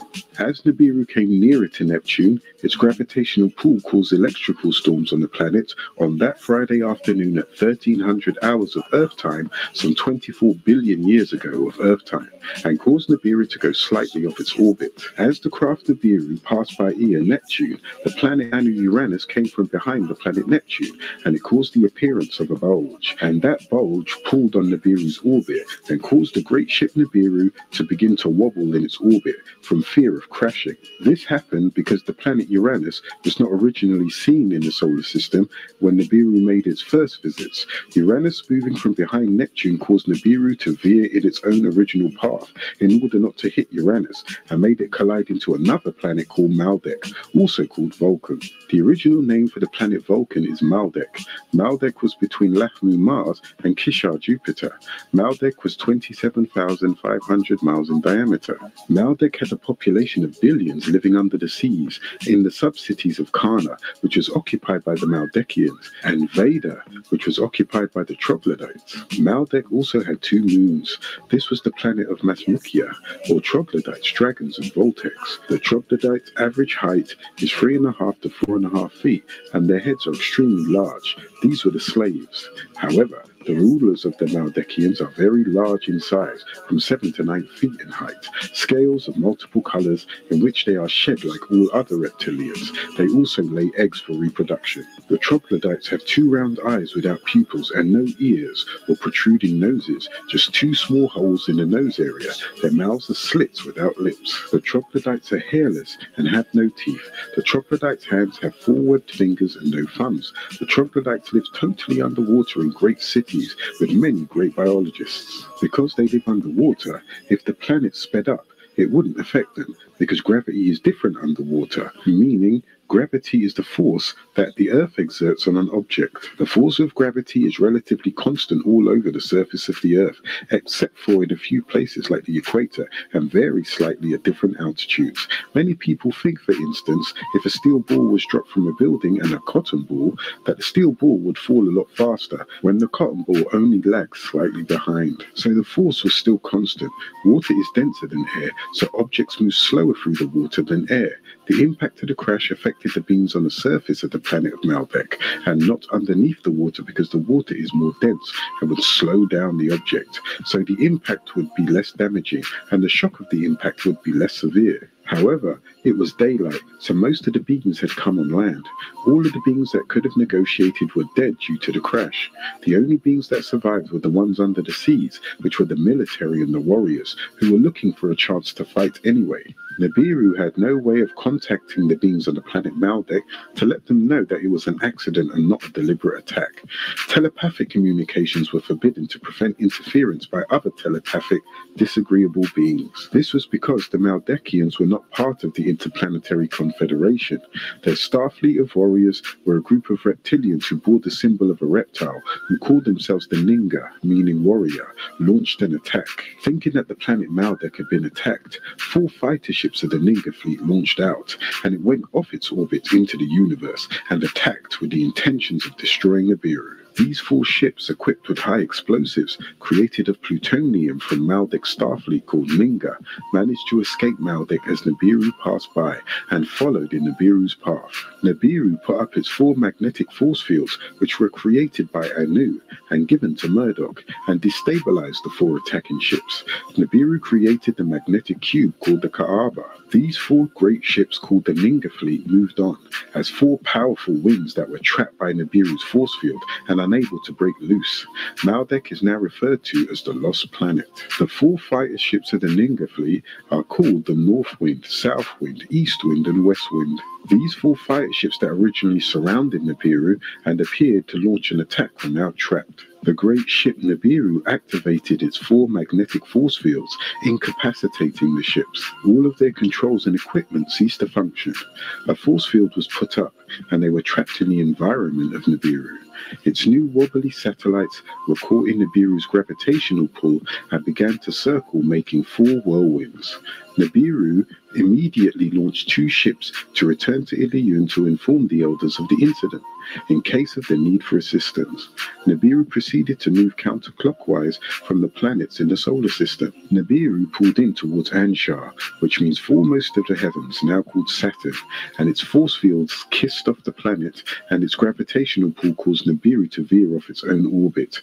The 3 satellites were added to Nibiru's force field called the Evil Wind, Whirlwind, and Matchless Wind. The orbit of Nibiru was originally on a 25,920-year orbit called an Alms. It shifted into a new orbit of 3,600 years called a Shah. Its orbit was caught in this solar system, always to return.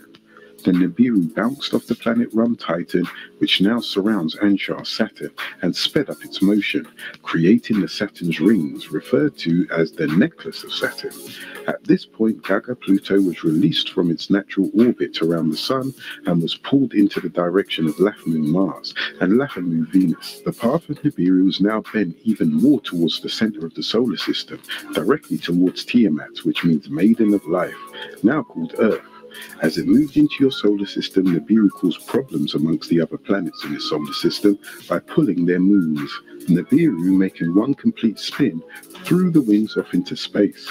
The approach of Nibiru began to disturb Tiamat, and it alarmed the beings of Tiamat that something was entering their atmosphere, causing volcanic eruptions, storms, hurricanes, and floods. Tiamat was forced to launch 11 ships headed directly for this bright gleaming, or what appeared to be a planet entering its airspace. It was Nibiru.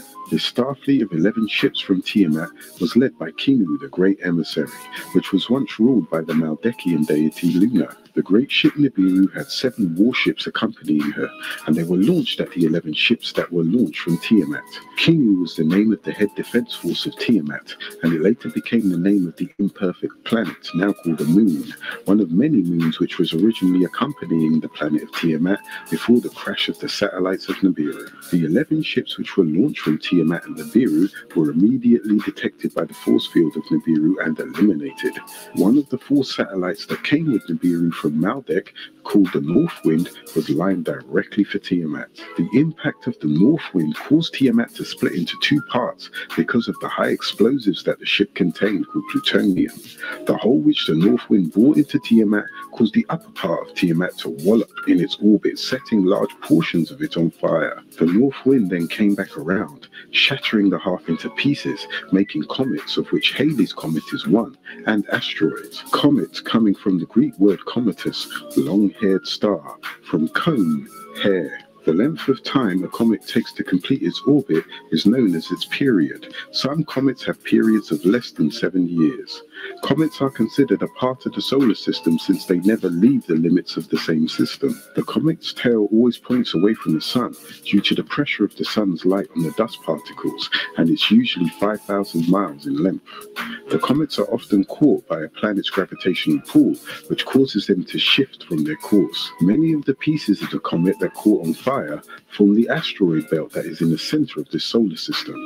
The East Wind, another tremendous ship from Maldek, coming with Nibiru from Maldek, swung around and put a hole straight through the upper half of the planet. The planet Tiamat had turbulence and was unstable, while other planets nearby were still wobbling in their... Why is this common yard weed helping thousands of people burn 62 pounds in 3 weeks? If you their orbits. Tiamat was pulled in many directions. On one side by the 2 larger planets Lahmu, now called Mars, and Kishar, foremost of the firmaments, Jupiter, on one side, and the other 2 smaller planets, Lahamu, Venus, and Mumu, one who was born, Mercury, on its other side, all pulling and tugging. The Nibiru's 7 ships broke off into 2 separate fleets, and first 4 circling the planet Tiamat, which is now called Ki, creating a net-like web, which was a magnetic field. One of the 3 warships from the second part of the fleet of 7 from Nibiru, located on the outskirts of the force fields, then launched a bright flame of light, much like ball lightning. The ball lightning was filled with brilliance, and it pierced straight down into Tiamat, completely neutralizing Tiamat's electric and magnetic force fields. A portion of this massive ball of light, which was launched by one of the 3 warships from Nibiru, was called the West Wind, and also known as the Evil Wind, tore straight down, as a ball of lightning into the center exploded and gouged out a large hollow space into the center of Tiamat. And the West Wind became a tremendous 600-mile diameter sun called Sol, and was trapped in place there, with a sunscreen to direct the heat waves through the North Pole, away from the planet, creating the Northern Lights, or what is called the Aurora Borealis, which are solar flares or sun flares. This ball of light, now in the center of Tiamat, was named Apsu, meaning one who exists from the beginning, and the place was named Escherah. 3 satellites launched off of Nibiru, creating a tetrahedron 4-sided force field of energy at a 19.5-degree angle around the new half of Tiamat, with a hole through it, and a smaller sun, Sol, also called Apsu, was placed inside Tiamat's center. Now, this newly formed planet called Tiamat, also Ki, New Earth, was trapped in its orbit, where no planet had been orbiting before, protected by forces by the guidance of these ships while she healed herself. The 600-mile diameter sun called Sol, Apsu, traveled through the great hole called the Abyss for a distance of 3,963 miles to the center of the half of the planet Tiamat, which the West Wind bore a hole through, called Ki, now called Earth from the word Eridu. So, it was indeed one of the satellites of Nibiru called Winds from Maldek that crashed into Tiamat and not Nibiru itself. The Voltex troglodyte that manned the ships that crashed survived and thrived in the seas of this new planet called Ki, or Gaia, or even Gi, once called Tiamat, which much later became known as Earth from Eridu, starting the new restoration or reconstruction of life on Earth, including evolutionary process of plant and animal life. Now the last of the winds, the South Wind, crashed into Ki and created the Grand Canyon and gave birth to another small planet in its own orbit and rotated around this newly formed planet Ki, which became the moon that you see today, creating a lunar orbit called a Sheshki, meaning celestial deity who protects Earth, Ki, and called Kingu, which had become the chief amongst them, ruled by Luna, which Murdoch Nibiru made shrink as a Dagai, mass of lifeless clay, and thrown into outer space to wobble in its own orbit. Deprived of its orbital momentum, Kingu was reduced to the status of a mere satellite, a moon, today known as a Keres, which is today known as the largest of the minor planets and or asteroids. The upper half of the planet Tiamat, which became oval-shaped after the moon had broken away, was now 7,926 miles in diameter and 24,896 miles in circumference, and it was set for replenishing or restoration on the part of the Great Starfleet responsible for its damage. The newly formed planet Ki was trapped in its orbit, protected by the forces sent from the guidance of the 4 ships that were part of the 11 of the fleet from Nibiru, of which 2 returned back to Ilion to inform them of what had happened. Now this new planet had 2 suns, one in its belly, 3,963 miles from its surface, creating an inner tropical environment, and the other sun, Shamash, which was 93 million miles away from Ki's surface. Ki was now trapped in its new orbit around the outer sun, Shamash, to create a year of 365 days. Thus a new time zone was created for this new planet. The south wind crashing into Tiamat also created a black dust cloud to cut off Earth from the sun. Now you have 2 sets of planets separated by this asteroid belt, creating inner planets and outer planets. The inner planets were Munu Mercury, Lahamu Venus, Ki Earth, Sheshki Moon, Lachmu Mars, and the outer planets were Kishar Jupiter, Anshar Saturn, whose planet is Rum Titan, Anu Uranus, Ea Neptune, and now Uzmi Pluto, previously called Gaga, separated by this asteroid belt, and the remains of the lost planet Maldek. So one half of the original Tiamat is an asteroid belt, and the other half is presently your planet called Ki, Earth. Chapter 1, The Creation. Begin all acts and thinking by using El Kalun, the All. Tablet 6, The Origin of the Moon. 19 times 3 equals 57. Lo, the creation of the planet we call the moon today. You may ask, why are you calling the moon a planet? That is because that's exactly what it is. Let's see. The word planet means a non-luminous celestial body larger than an asteroid or a comet, illuminated by light from a star, such as the sun, around which it revolves. From the Middle English, from Old French, planete, from Late Latin, planeta, from Greek, planetes, variant from planes, planet, from planaste, meaning to wander. You shall see how the moon did just that, wandered off into space to become that which is called the moon today, or the month. It came about because of a Maldekian fighter ship from the Ninga fleet called the South Wind. The South Wind came crashing down into the planet Tiamat with plutonium, a highly explosive weapon. The word moon comes from the word monos, who was the Greek deity of sarcasm and pain, for the hurt that Luna felt, because he wanted to rule all of the stars of the heaven and earth, and his sarcasm in dealing with the Deniers. Luna brought his plea as to his wish to rule the sun, moon, and stars, and was voted down by the Yagigi. In his rejection because of his sarcasm, he became a deity amongst the Euro-Americans, who are some descendants of the Greeks and Romans. They will tell you that this name originated with them. However, the name Moon was adopted from the ancient Egyptian deity Monthu, the deity of Thebes, who fell into disfavor with the mortals due to royal politicking during the 11th dynasty. He was a lunar deity, where the Greeks stole their concept from. The planet Earth Ki was known as Tiamat. This explosion created what is called today the Grand Canyon, and gave birth to another small planet in its own orbit, rotating around the newly formed planet Ki. This newly formed planet was named Sheshki, meaning celestial deity who protects Earth, Ki, now called the Moon, which created the lunar orbit around the planet Ki. It is now 283,900 miles from Earth. The moon is now a bleak piece of the planet Earth. So if most of the waters dried on the moon, because its waters are on the Earth, it keeps pulling on the waters of this planet. The moon was not blasted enough to make a complete turn by itself while rotating around the planet Earth. Therefore, you never see the other side before it is again entering into the shade side of the planet Earth. There is a base called the Moon Base 12 up there. You just can't see it, and they don't want you to know about it. Human beings are living in dome homes, and there are big laboratories for mining on the moon. So you have the evening tide pulling on the waters of the planet Earth. Without this process of water, all the vegetation would die. Sheshki was first covered with life and vegetation, just like Earth today. For instance, there are even certain radioactive elements found deep in the Earth that are found on the crust of the moon. And this once being a thought of an irreality has now been confirmed by scientists on March the 5th, 1998, that there is ice on the moon. There are pockets of ice crystals that have been found beneath the lunar surface by a robot survey spacecraft. The Lunar Prospector's neutron spectrometer sent data back indicating the presence of significant amounts of hydrogen distributed in the loose lunar soil at the bottom of the polar craters. The ice was found in the lunar South Pole as well as in the craters of the North Pole.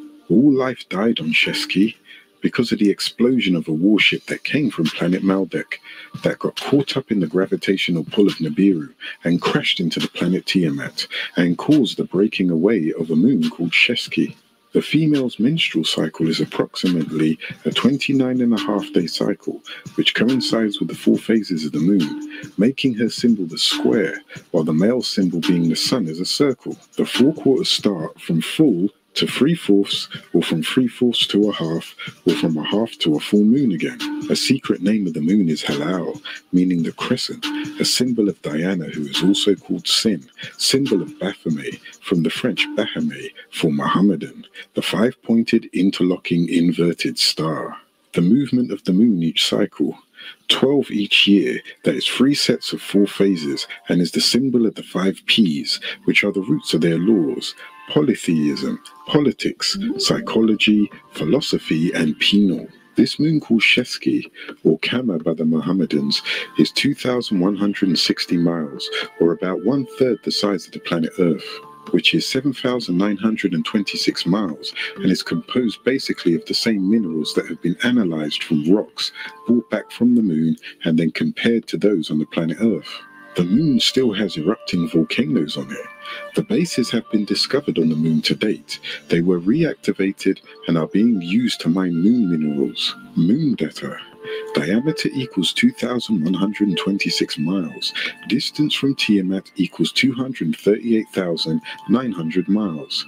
The moon makes one complete orbit around Tiamat every 27.33 Earth days. It spins on its own axis 27.33 Earth days. Some say every 27.32 Earth days. The moon consists of 4 quarters. First quarter new moon, last quarter full moon. It is divided by 2 crescents and 2 gibbous stages called phases. El-Gadash Quran, the Holy Quran, speaks clearly of the splitting away of Al-Qamar, the moon, from Al-Ard, Earth. It says in its 37th degree that has been changed to the 54th degree, verses 1 and 2. The hour is coming close and the moon is split asunder, and if they see a sign, they turn away and they say, it is but a form of magic. The true Muslims are to have faith according to one of their own, Al-Bazari. When those in doubt asked Muhammad for a sign, the moon appeared to split in 2. It is believed by them also that the last day will be noted by the moon's eclipse, and they are to prostrate twice. This is written in the 31st degree that has been changed to the 75th degree, verses 8 through 10. And the moon is eclipsed, and the sun and the moon are gathered together. These days you see the sun and the moon are together in midday, and the Enoshites shall say on that day, where is the place to escape? Muhammad in El's Holy Quran swears by it 3 times, once in the 4th degree that has been changed to the 74th degree, verses 32 through 39. Nevertheless, and the moon in the shadow hour period when it passes, and the early daytime hour when it appears, surely it, hell, is one of the biggest calamities, a warning to the mortals in skin, to those of you who will to go forward, progress in agreeableness, follow the rights of Abraham or Ibrahim, or remain behind, Stay in disagreeableness. Follow rights other than Abraham's rights. Every nafs spirit person is held in pledge for that which it has earned, except for the companions of the right hand, the true Muslims, peaceful ones, and their seed, Halil Bayt. The true Muslims, peaceful ones, and their seed, the Halil Bayt. This is the Ansarullah, the only Muslims who strive for pristine purity. Again, Muhammad swears in the 83rd degree, which has changed to the 84th degree, verses 16 to 19. So nevertheless, I swear by the red glow of the sun when it darkens, and the shadow hour period, and when it gathers together shrouds, and the moon when it becomes full, that you shall most certainly pass from plane to plane, life after death. And the 26th degree, now changed to the 91st, verses 1 through 10 says, and the sun in its radiance, and the moon when it follows after it, and the daytime afternoon when it is brightened by it, and by the shadow hour period when it screens it, and the sky and what built it, and the planet earth and what landscaped it, and the spirit person and what perfected it. So he inspired it, the spirit to overstand its wickedness, and its trembling at the mentioned. He who purifies it, his spirit, has certainly become prosperous, and certainly he who buries it, his spirit, has certainly failed. The crescent moon holds such great meaning to them. That is their symbol. The story of Luna. The moon as you know it is in its latter state. It was once a part of an enormous planet Tiamat 24 billion years ago. Before it broke off 11 billion years ago, and before that it belonged to an even greater planet called Tiwawat. Before the planet Tiwawat was blown away by a crazy scientist by the name of Luna in an attempt to rule the whole planet. Luna's attempt to explode the whole planet Tiwawat caused a breaking away of the moon called Kingu, or Luna, meaning great emissary, which happened 66 billion years ago. He placed a bomb called Ballast, which was made from plutonium that came from his original home in Pluto, and placed it in Shambhala, which was then called Eshara. Plutonium's name is derived from the planet Pluto. It has a radioactive chemical element and bears the symbol Pu. Its atomic number is 94 and its atomic weight is 239.13. Plutonium is one of the main elements used in nuclear weapons. In the center of the planet Earth is a long 30-mile tube due to the plutonium bomb. When Kingu the moon broke away, Luna himself was on that part. Luna or Lunar wanted to rule the sun, moon, and all the stars. He only ruled the lower half of the planet Tiwawat that you call Earth today. He equaled in power with the ruler of the upper half. However, he wanted to rule the whole planet. He brought his request before the Council of Deniers and was rejected by the Agigis because of his sarcasm, which is why he became known as Monos, deity of sarcasm and pain. His rejection angered him, and he decided to blow up the planet Tiwawat. Luna is an old deity who was disagreeable and ruled the planet Kingu before he died, and its waters dried up, due to it being thrown off into its own orbit by Nibiru. He was the deity of the moon, Kingu also called Luna, and his intentions were evil. Luna lived and ruled Kingu 66 billion years ago after it broke away from Tiwawat, the original Earth, which came with the original creation of the solar system that exploded from the Milky Way. The Milky Way was formed from a massive sun called Sol, collapsing and exploding outward. Then the Milky Way exploded again and gave birth to our present-day sun called Shamus, or Helios, which is 93 billion years old. Before this sun called Shamus became a ball of gas containing hydrogen and helium, it was an active planet called Om, containing all of the planet's moons and satellites which make up the solar system. The sun was one tremendous mass, a planet called Om. The solar system was one of 19 planets that surrounded a more massive sun called Sol. Sol was named after its original ruler, Sal or Sol, whose wife was named Arena. Their combined rulership gives you the name Salarina, shortened to Solar. The massive sun Sol collapsed and exploded outwards, and Om got caught up in the gravitational pull of Sol, and it was exploded and gave birth to your sun, Shamus.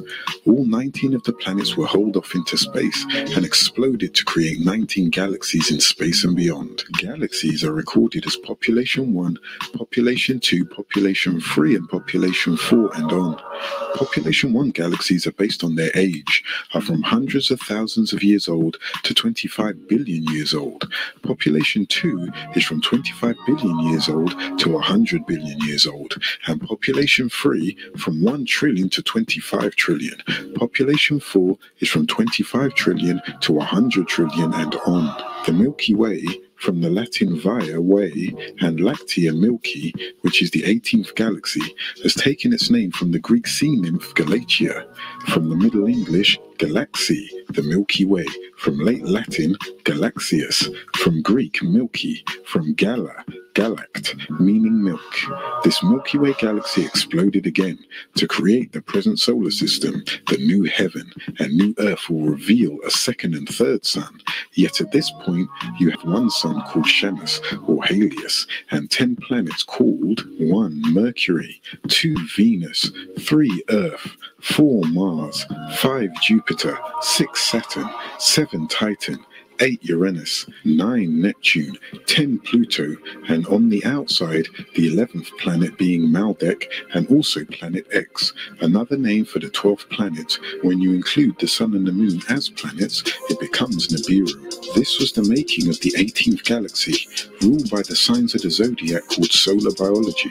This all took place 76 trillion years ago. It's called the birth of the universe from triple darkness. Luna wanted to rule the whole universe, so he used over 30 million tons of atomic energy to blow up Tiwawat, thinking that it would shift the orbit of the planets and cause a planetary collapse or star holocaust. He was originally a humanoid-type Maldek from Gaga Pluto, who lived on Tiwawat after they had crashed down, and he tried to rule all the beings on Earth. The Maldekians and their slaves, the troglodytes, also known as the Masmukia, have been using the vast seas of the planet Earth for billions of years as a home base under the Bermuda Triangle, also called the Angel's Triangle.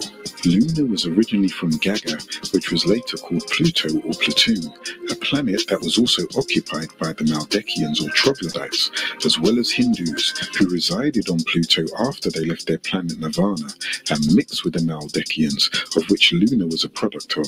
These beings also lived on planets like Titan, Europa, and Earth that are in the Milky Way galaxy. Also other planets, such as the bright stars Betelgeuse and Rigel and many others, all are part of the six-star constellation Orion, also called Uranus and Cassiel, which is held up by the Sirius star constellation, a star in the constellation Canis Minor, the brightest star in the sky, approximately 8.6 light years distant from Earth, also called the dog star Sothis, from Latin Sirius, from Greek Sirios, burning. Canis Major and Canis Minor are the two dog stars of Orion the Hunter, a nearby constellation containing the star Betelgeuse, with which Sirius and Procyon together form an equilateral triangle. The Orion constellation is located on the celestial equator east of Taurus. It is an oblong configuration with 3 stars in a line near its center in the Orion's belt called the nebula. It is represented on pictorial charts as the figure of Orion. It was called Sahu, the soul of Usia Osiris. The 3 bright stars represent his belt: 1 Al-Natak, 2 Al-Nilan, 3 Mintaka. This is the home of the agreeable Anunnaki or Elohim, and the disagreeable 4 winds, which make up 1 Betelgeuse, 2 Bellatrix, 3 Rigel, 4 Safe, under the watchful eye of Sept, also called Sirius and Sothis, where Nibiru took residence. There is also 3 fainter stars aligned south of the belt. Alpha A Uranus, or Betelgeuse, is located in the left corner of the oblong, which corresponds to Orion's shoulder. Beta B Uranus, or Rigel, is diagonally opposed to Betelgeuse. A nebula surrounding the 3 stars marking Orion's sword is one of the most conspicuous bright nebulas in the heavens. Luna's daughter was also called Luna, and his wife was called Hyperion. Luna also had a daughter named Persephone, and she married Pluto, also known as Hades, a son of Kronos and Rhea, ruler of the underworld. Rhea was from Uranus, which was the name of the ruler of that planet, and his wife Gaia, mother of Poseidon. Gaia was ruler of Titan, where there were great cyclopses, which are any of the race of one-eyed giants who reputedly descended from Titan, inhabiting the island of Sicily. From the Latin, from the Greek, kuklos meaning circle eye. There were also Furies, which were the three terrible winged goddesses with serpentine hair, Alecto, Megara, and Tisiphon, who pursued and punished evildoers of unavenged crimes. From the Middle English, Fury. From Old French, from Latin, Furia.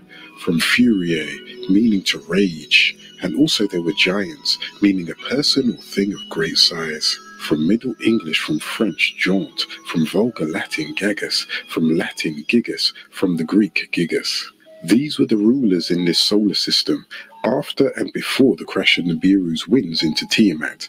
Yes, there were giants in the earth before Cadmon and Adam, the Zamzamims meaning plotters, the Emims meaning terrors, the Philistines meaning immigrants, and the Rephaims meaning healers. With the winged ships of the Maldekians, also known as the Vulcans, when trillions were billions, and billions were millions, and millions were thousands. This is in accordance to the motion of your planet around Apsu, the sun, and how far your planet was from it. So the moon, as a satellite of the planet Earth, has 3 birth date records. 11 billion, it breaks off from the planet Tiamat, Earth.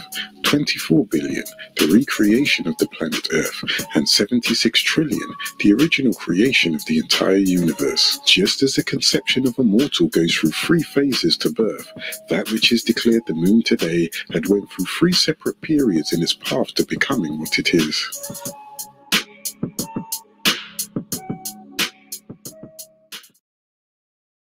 Chapter 1, The Creation. Begin all acts and thinking by using El Kalum the All. Tablet 7, the creation of your solar system. 19 times 5 equals 75. Lo, 95 billion years ago, your solar system formed out of a gigantic whirling dust cloud and gas as a result of the collapse of that great star Sal. Elion El, the Most High, Al-Ali, or El or Elah, who is simply known as Allah, Rab and Yahweh, or Hashem and Ra, and Anu. All of these names are called by religious people. However, he is one and the same. Anu created this universe and the planet called Earth for his blueprint of physical creation, meaning that these 2 entities, the sky and the earth, marked as the beginning of everything to come.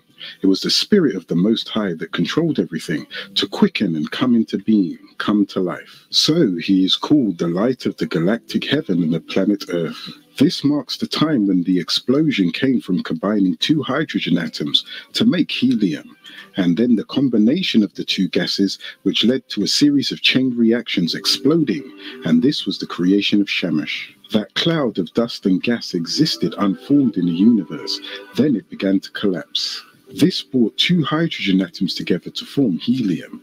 Hydrogen, the most abundant and simplest gas in the universe, is the fuel of the stars, of which there are many kinds. There are binary stars, which are a pair of stars which revolve around each other, and eclipsing binary stars, which are stars that revolve in such a way that one star blocks the other's light. Stars such as your own stay hot because of the nucleus changes in their centers. Over a period of time, increasing degrees of contractions and heat occur until reactions in their centers produce intense heat and brightness. In the stellar cores, hydrogen is converted into helium and other heavier elements, as 550 million tons of hydrogen changed into 550 million tons of helium each second of your sun. The remaining 4 million exploded from the center to birth sunspots or electrical storms on the sun. This was the birth of your sun, originally called Apsu, known today as Shemas or Shamas, by the great ruler Anu, the Most High, the highest. Between these 2 gases,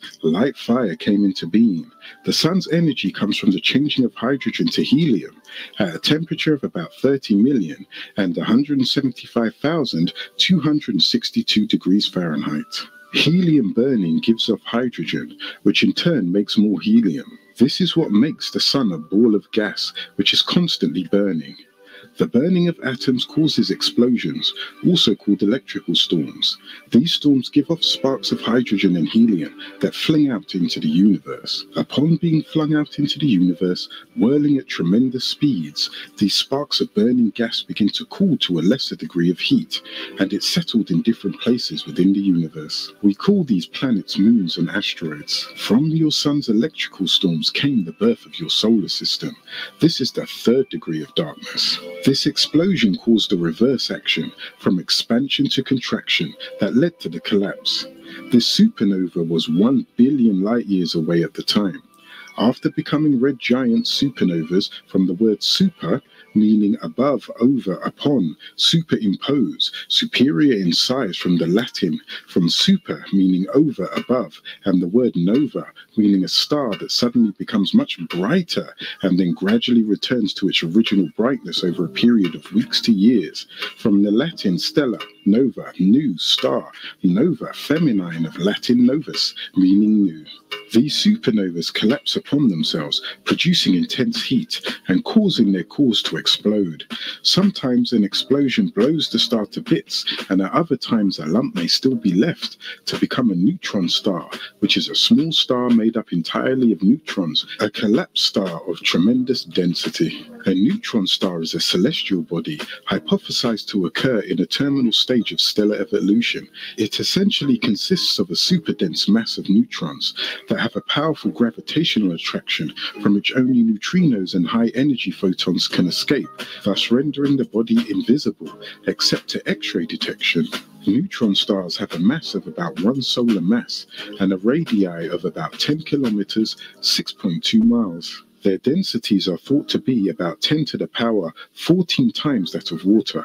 Because of their identification with pulsars, rotating neutron stars are thought to have extremely strong magnetic fields on the order of 10 to the power of 12 Gauss, compared to a field of 0.2 Gauss on Earth and a few thousand Gauss in sunspots. Every time they spin, they give out a flash of energy like a lighthouse. The largest remaining bit of star may also become so compressed and possess such an intense gravitational pull that it becomes a black hole. At the center of a black hole, the star that died is crushed out of existence by the force of gravity.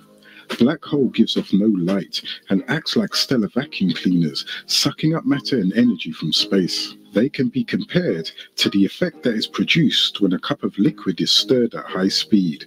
Once the spoon is removed, a hole is made in the center like a miniature whirlpool. Floating objects are drawn and sucked into the center. So black holes will absorb any stray matter or energy that passes within a certain range of its horizon, including light. Dwarf stars, which are also dark brown, are made of protons.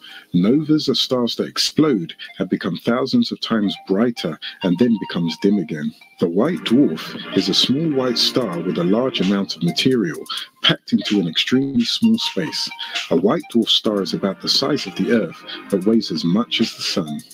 The weight of the Sun's outer layers compress the gas of the innermost region to a density about 100 times that of water and raises the central temperature to about 15 million K, 27 million degrees Fahrenheit. Then there are supernovas, an extremely bright star exploding suddenly appearing in the sky, generally decreasing rapidly in brightness. Giants have a relatively large radius for its mass and temperature, and supergiants are any relatively enormous stars with a greater magnitude than a giant star. Their lifetimes are short in comparison to other stars. Some of the smaller stars are called neutron stars, which are made up entirely of neutrons, a collapsed star of tremendous density. A light year is the distance light can travel in 1 year.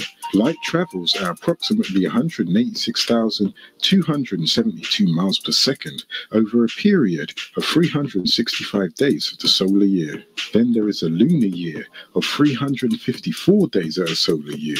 That means that light travels 5,874,273,792,000 miles per second, each 31,536,000 years. This supernova was part of a cluster. All clusters move away from each other. A cluster is one of many groups in which galaxies exist, 19 to be exact on this side of the massive black hole, whose vortex opens every 10 Earth years. This vortex allows you to travel interdimensionally through these portals in time and space, which open up on Earth every 10 years that ends with the number 3. Because time is speeding up, you get caught in time. For instance, if the last time was 1993 AD of the Gregorian calendar, let's go back to where it started. 1983, 1973, 1963, 1953, then 1943, when the opening of the vortex with the invention of a time machine in the Philadelphia experiment. Then the next year of the opening of the vortex will be 2003 AD. Your time warp started in 1940 AD with the Philadelphia incident. This experiment is what caused the vortex to open up, causing extraterrestrials to come into this dimension because of the magnetic pull from the big generators that supplied energy for the Invisibility Project in Philadelphia. The vortex can be opened by extraterrestrials from the 6th density from their time reference, and one such incident occurred on June the 6th, 1966 AD, which was the birthday of the 13 sons who were born to the devil. All types of malevolent beings came through to Earth during this time. The Philadelphia experiment was an experiment to accomplish teleportation of a warship. The USS Eldridge from Philadelphia was to dock near Norfolk, Virginia, by using Albert Einstein's unified field theory. This experiment originally began in 1930 in Chicago, Illinois, with a team of scientists. A strange phenomenon happened, where two Navy men, Alfred Balick and Duncan Cameron, jumped over the side of the Eldridge, and they landed in Montauk, Long Island, New York. Where the scientists went wrong was that they did not take into consideration that the sailors all had emotional involvements at the time of the experiment. So in trying to link up the USS Eldridge, an object, versus the biorhythms of a living entity, the human body, and the Earth, which had a half peak at the time, caused the problems. The scientists had no understanding of the human psyche, love, nor metaphysics of the Earth, which also has a biorhythm like the human body, because it's also a living entity. Also, everybody had a zero time reference different from everyone else. These factors caused a strange phenomenon that occurred on the ship. All humans have a zero time reference. Now they're locked at zero time reference, which is a set time created during the beginning of an experiment. For humans, it is at the point at which each individual is conceived, and it continues on into the gestation period until they are born. It is locked into a time stream. It is locked so that an individual can relate to society and civilization around them and flow at the same rate as everyone else, and has a reference that remains with them throughout their lifetime until they die, at which the soul goes on and can come back, reincarnate theoretically in the past or the future. But this time reference is sometimes fragile when you start pumping megawatts of power and actually pulse to the gigawatt region, the type of energies that will affect the psyche, mind, and spirit. You disrupt these references. So what happened was, the reference of the individual is disrupted, but are within the ship's field, so they are not lost. They don't float off into space at that point, but when the ship's field comes down, and those individual references are below and behind the barrier, which was in the hull of the ship in the radio room, where Duncan and Balick were, they were in between these energy shields that are against magnetic energy. This interdimensional travel is nothing new. We have been doing this for millions of years, which allows beings from other worlds, galaxies, or universes to incarnate here. Let me explain. Most of the crafts exposed to you here on Earth are designed aerodynamically, showing you that they were created and built right here for this atmosphere, or there would be no need for their saucer shape, which is to cut its way through the air. However, the Nibirian fleet are crafts that travel to and fro in time and space, and even interdimensionally, altering time by facilitating the principle of now. Once you're moving faster than the speed of light. After a universe collapses in its center or contracts, it expands, which is an explosion called a Big Bang, producing the sound ka, from which the word kala, create, comes from. This occurrence of contraction and expansion is something that happens all the time, which is also why there is no real line of division between galaxies. They overlap each other, the way bubbles connect to each other, just as the planes do. It is the same sound that each being that comes into the world makes, as the womb contracts to yield for birth, and the baby gurgles out Ga and Ka, remembering the sounds of chaos in creation. As one of the things that come into existence, it fractures other things to form itself. It's a gradual process of development in the womb, as the sounds of an octave. Each C note of each octave is the same as the C note vibrating on a higher or lower scale called tones. An octave is 8 notes, and all of these sounds are inclusive of the sharps and flats. Within one octave is 13. The 9th point is the actual birth, and the new being creates for the first time for all to hear their own tone. Such is the way of the universe and galaxies. Now, each universe begins expanding and growing larger until it reaches a point where it bounces off other expanding universes and begins to contract.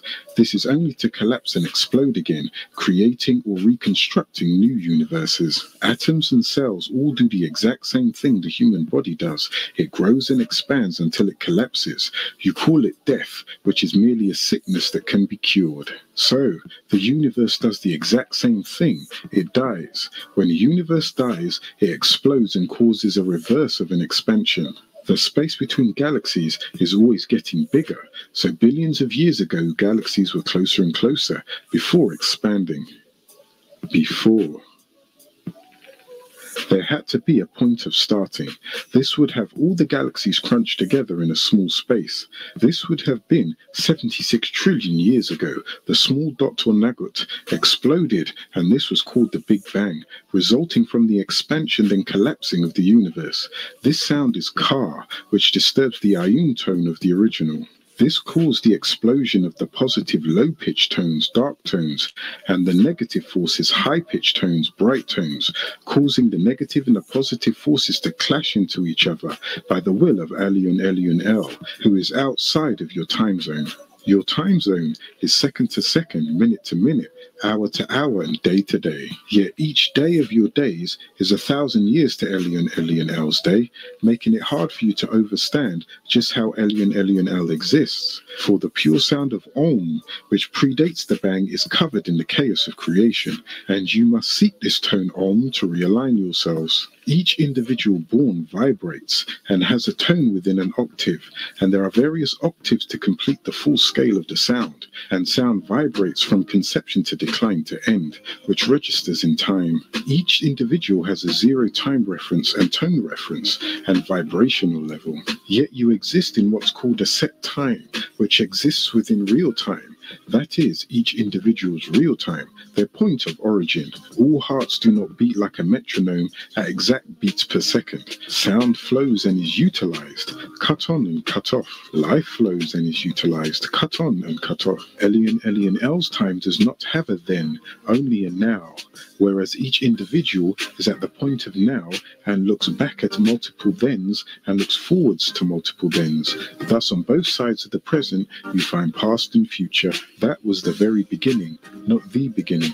The time, El Wagat, El Asr. It says in El's Holy Quran, the 13th degree, which has been changed to the 183rd degree, verses 1 through 3, pertaining to the time when the Enoshite soul will be squeezed from his body and is overcome by death. And the squeezing of the Enoshite soul, it shall be squeezed from his body. Surely this is the age when the Enoshites are overcome by defeat, except for those who are faithful and work to perfect their being and are advocates of patience by the measurements of time, when it begins and when it ends. To humans, your reference time began at the recreation of this planet, then called Tiamat Taki, and now Earth from Eridu. Time does not move forward, nor has it come from behind. It has always been. Time does not ascend upwards, nor has it descended from above. Time is now. Now is the time. Time is. Then now is not then.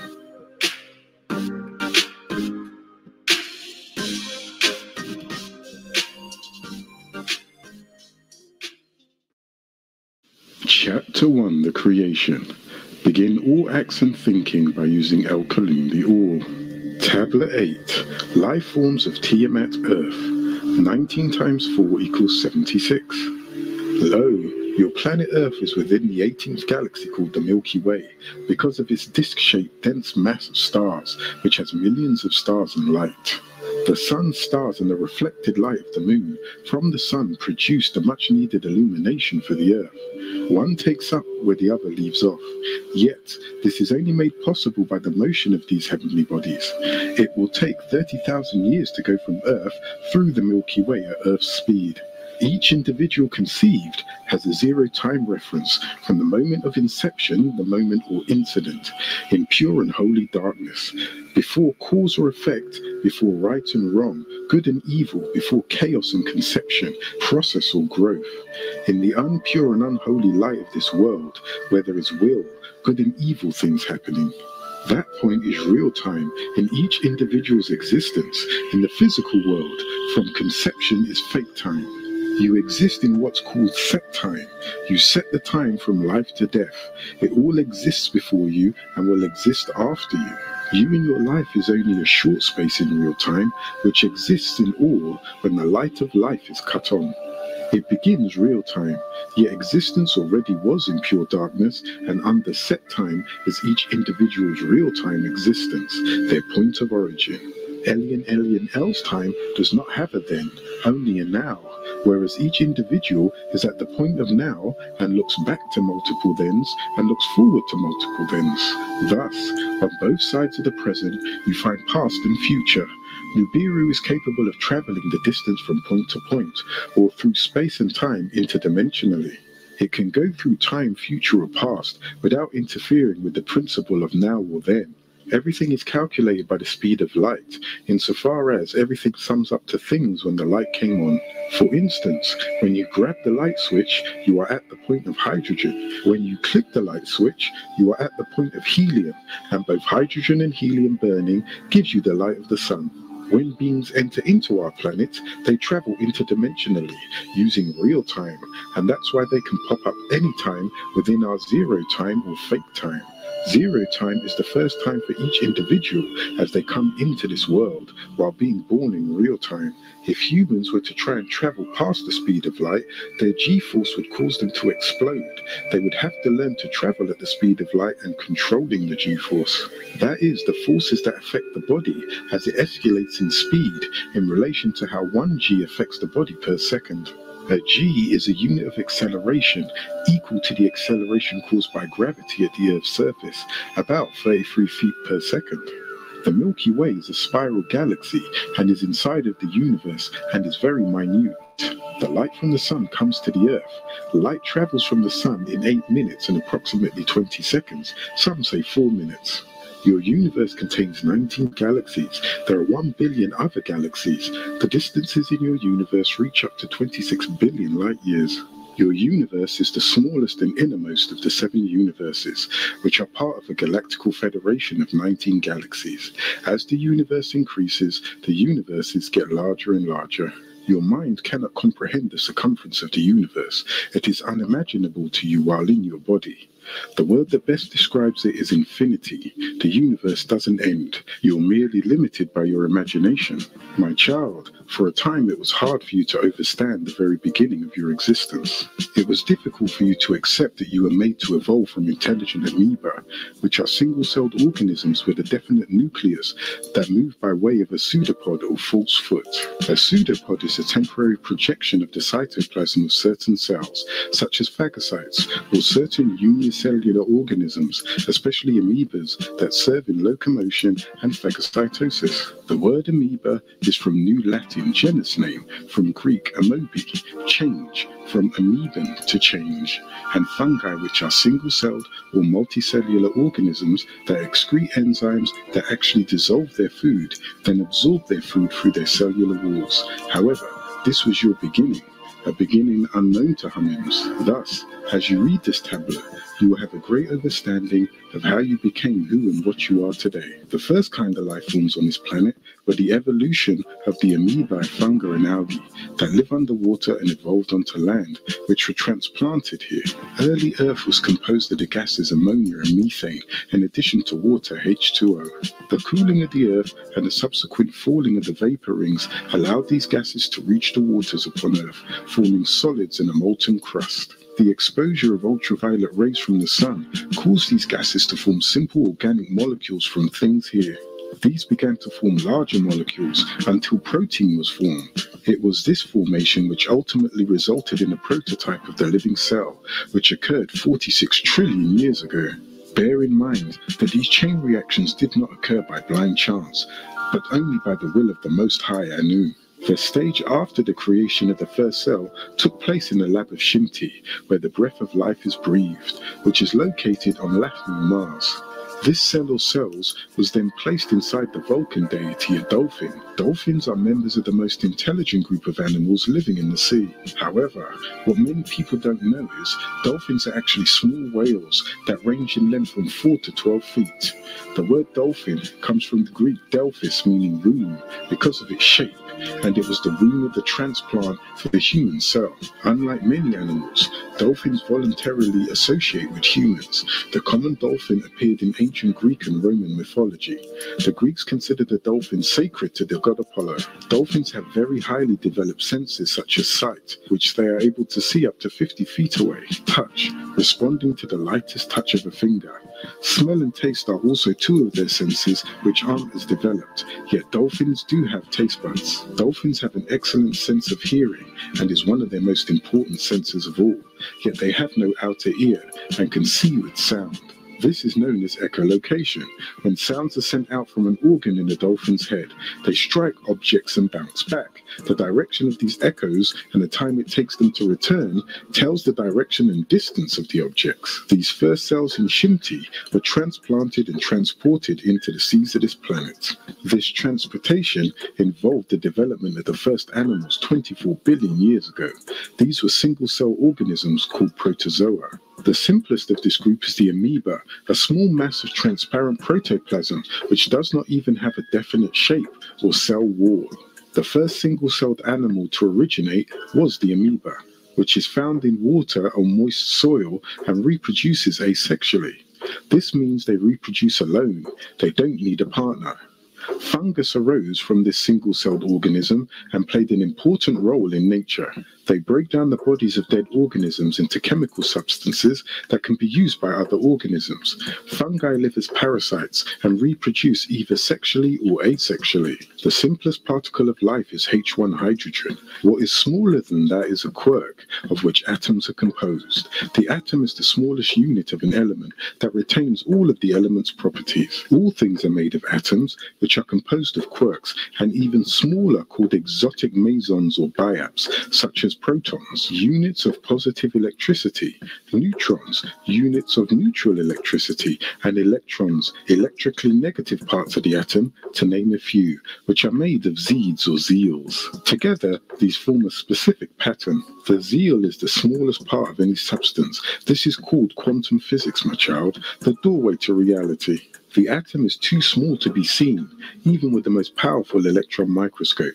Yet all that is in parts and is part of existence. The average diameter of an atom is approximately 1 to 1 millionth of an inch. At the center of an atom is a smaller particle called a quark, the father of energy, which in itself was produced by the mother of all energy, biaps, as in the cells beneath the cell or in the DNA, deoxyribonucleic acid. Then there is the nucleus, a dense cluster of protons and neutrons on the outside of a quark. Why do we refer to it as the mother?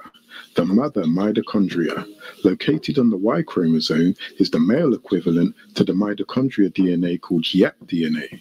This is the same as when a female is pregnant with a male child, only without the male sperm, as in a so-called asexual cell splitting into a daughter. This practice of splitting and parting and becoming individual life forms is only found in the female or mother. So in actuality, asexual cells are really F-sexual cells for female sexuality. The word mitochondria is from the Greek mytos, meaning warp, thread, and the Greek chondrion, the diminutive of chondros, from grain or granule. Mitochondria are the tiny bodies within a cell that are responsible for the production of energy through the breakdown of sugars. The mitochondria DNA is in the female, which produces the male in a so-called asexual fashion.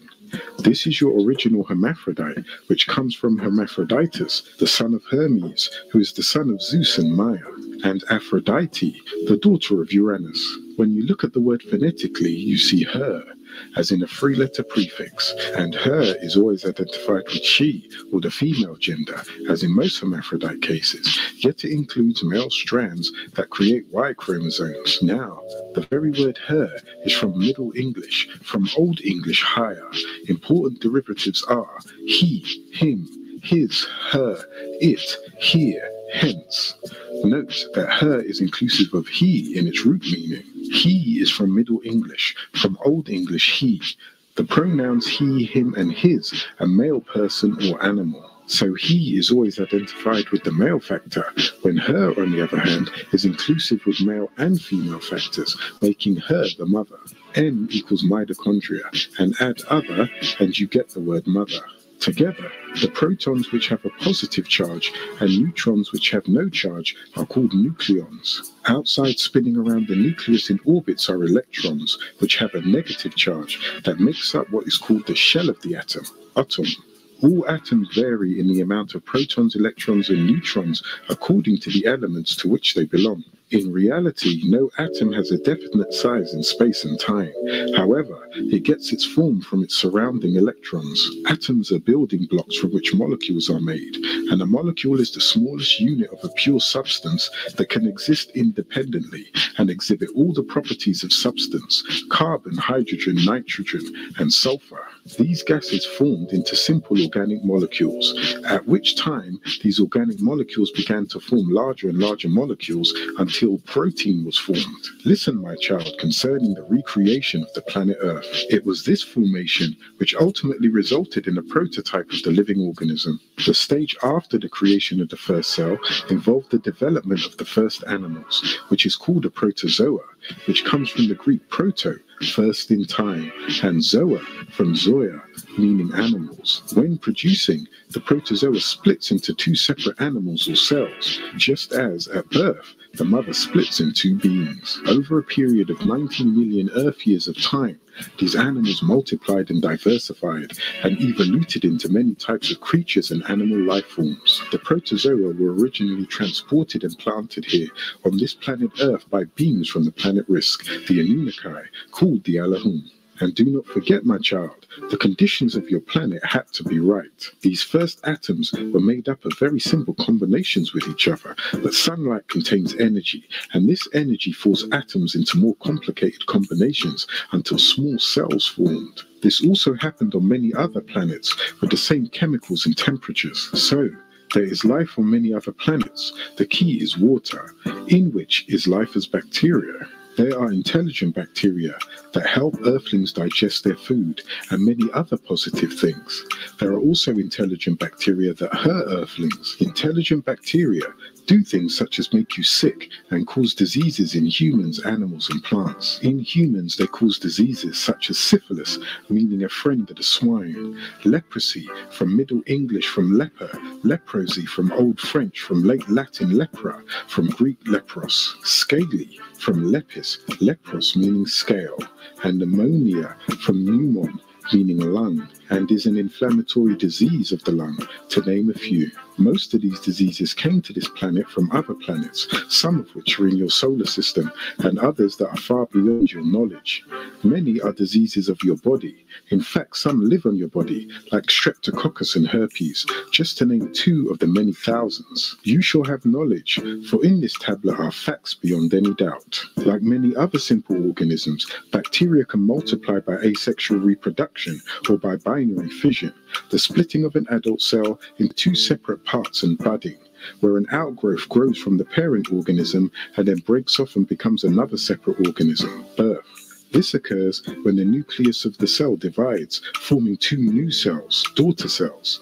And make note, it doesn't say son cells. The exact same way a hologram, from the Greek holos, whole, and the gram, from French grammaire, from late Latin grammar, a small weight, from Greek, meaning something written, small weight. The hologram can be broken into millions of parts, and each one is the same. So it is with cells. And then, my child, there are other bacteria that just live with you, never bothering you at all. The first plant life was simple plants that began as one-celled organisms of the classes known today as bacteria and algae. These originated in water, yet their structure and composition enabled them to exist in all types of environments and conditions. Some have unknown origins. Scientists have found a new life form on Earth. These life forms are tough little microbes that live in boiling water, spewing from volcanic vents deep under the ocean, thriving on carbon dioxide and the tremendous water pressure. They are a third form of terrestrial life named archaea, after the Greek word for ancient. This is a very different life form from what scientists know. They were first discovered on the bottom of the Pacific in 1977. However, recently scientists discovered that their genetic code was different from anything biologists have seen before. Unlike most bacteria and/or plants, animals and humans, archaea lives totally without sunlight. When the usual organisms start dying, these ones start singing. Algae have bodies composed of a single cell. Algae accounts for 90% of the world's photosynthesis. Bacteria are found everywhere, in water, air, soil, your bodies, and food. Many of them are helpful and necessary for your physical existence. They are also useful in the decomposition and dissolving of solid waste. Then you have the virus. A virus is a submicroscopic organism that has an exceedingly simple structure composed of nucleic acid with a protective protein covering, coming from the Latin meaning poison. In the case of some of the viruses that live in bacteria and animal cells, the nucleic acid is generally DNA, deoxyribonucleic acid. In the viruses that cause diseases of plants, the nucleic acid is usually RNA, ribonucleic acid. A virus lives in a cell of another thing. Although viruses are small and simple, they are a major cause of diseases. Some viruses infect human beings with diseases or dis-ease. Others infect other animals or plants, and still others attack bacteria. Viruses produce diseases in an organism by damaging some of its cells. However, viruses sometimes live in cells without harming them. Most viruses reproduce in specific cells of certain organisms. Viruses are Gaia Earth's means of defense when attacked.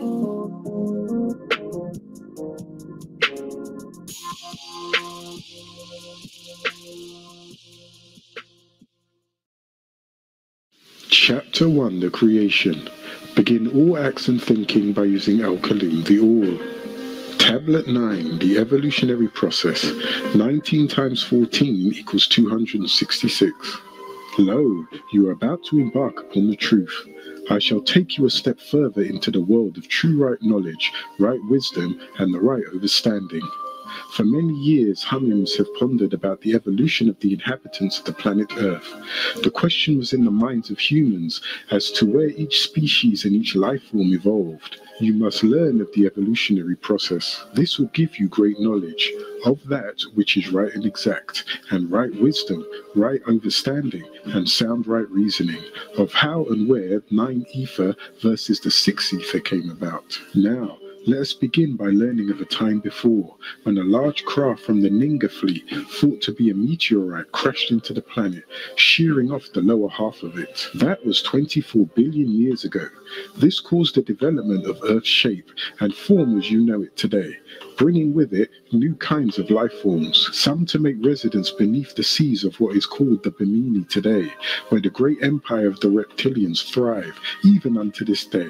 This empire is located in the Atlantic Ocean, in the area called the Bermuda Triangle or Angel's Triangle. Other life forms took shape on the surface of the Earth. It was gases and electrical sparks that formed the complex molecules from the simple ones originally planted here some 76 trillion years ago. For billions of years, life continued to consist of no more than simple cells, yet with intelligence. As time passed, more complicated cells were born, and these gradually became even more complicated cells, which were giving birth until they eventually combined with each other or married to give birth to even larger organisms. The more complicated an organism, such as algae, the larger its brain is, thus the more intelligent it became. These living organisms evolved out of the water, through the ammonia and onto the soil. Millions of years after that, the next group of animals developed called metazoans. Their bodies were composed of specialized cells, grouped to form tissues, organs, and systems,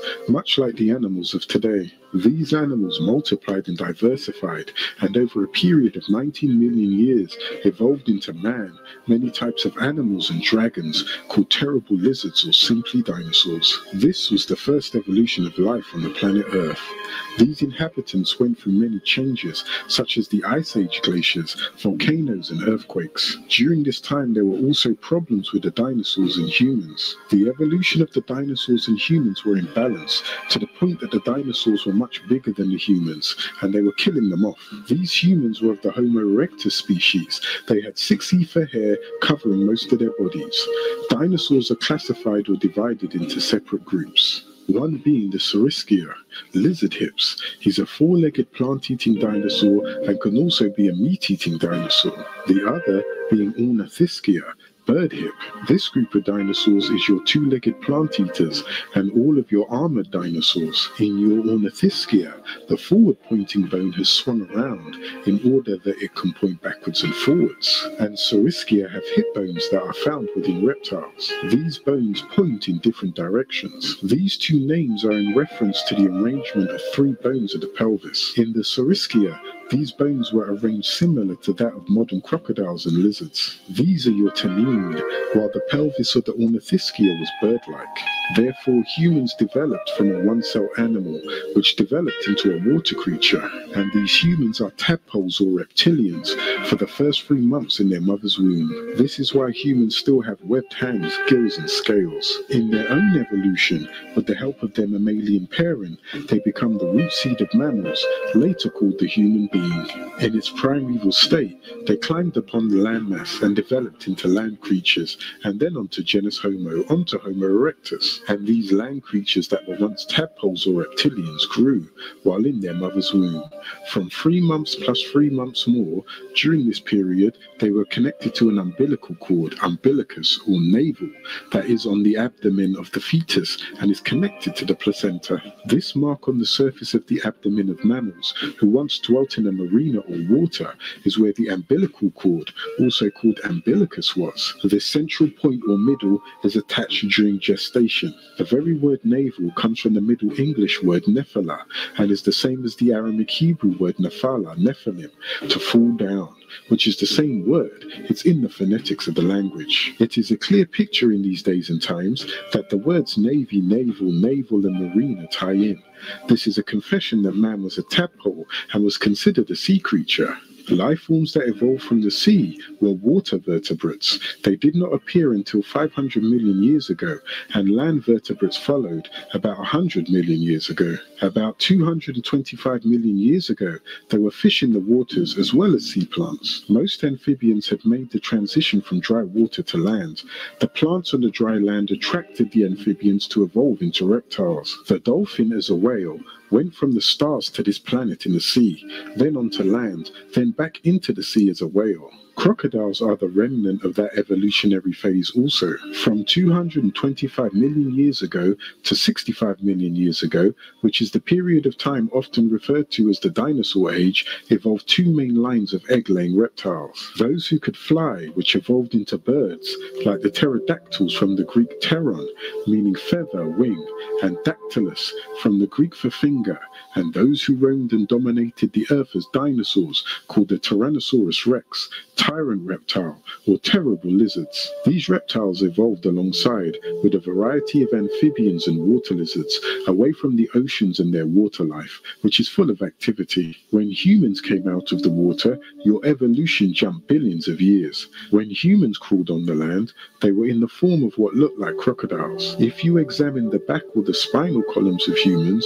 you can see knots up and down the spinal column. Millions of years ago, it was a fin. This fin or sail was used to conduct heat and regulate heat, and the body had to mutate. Behemoth, mankind to this day, still has it at the end of his spinal column, an extension called a coccyx, that is a tail, as well as wings under the arms and webbed hands. This human developed from what you would call a dinosaur today. This dinosaur was called Dimetrodon.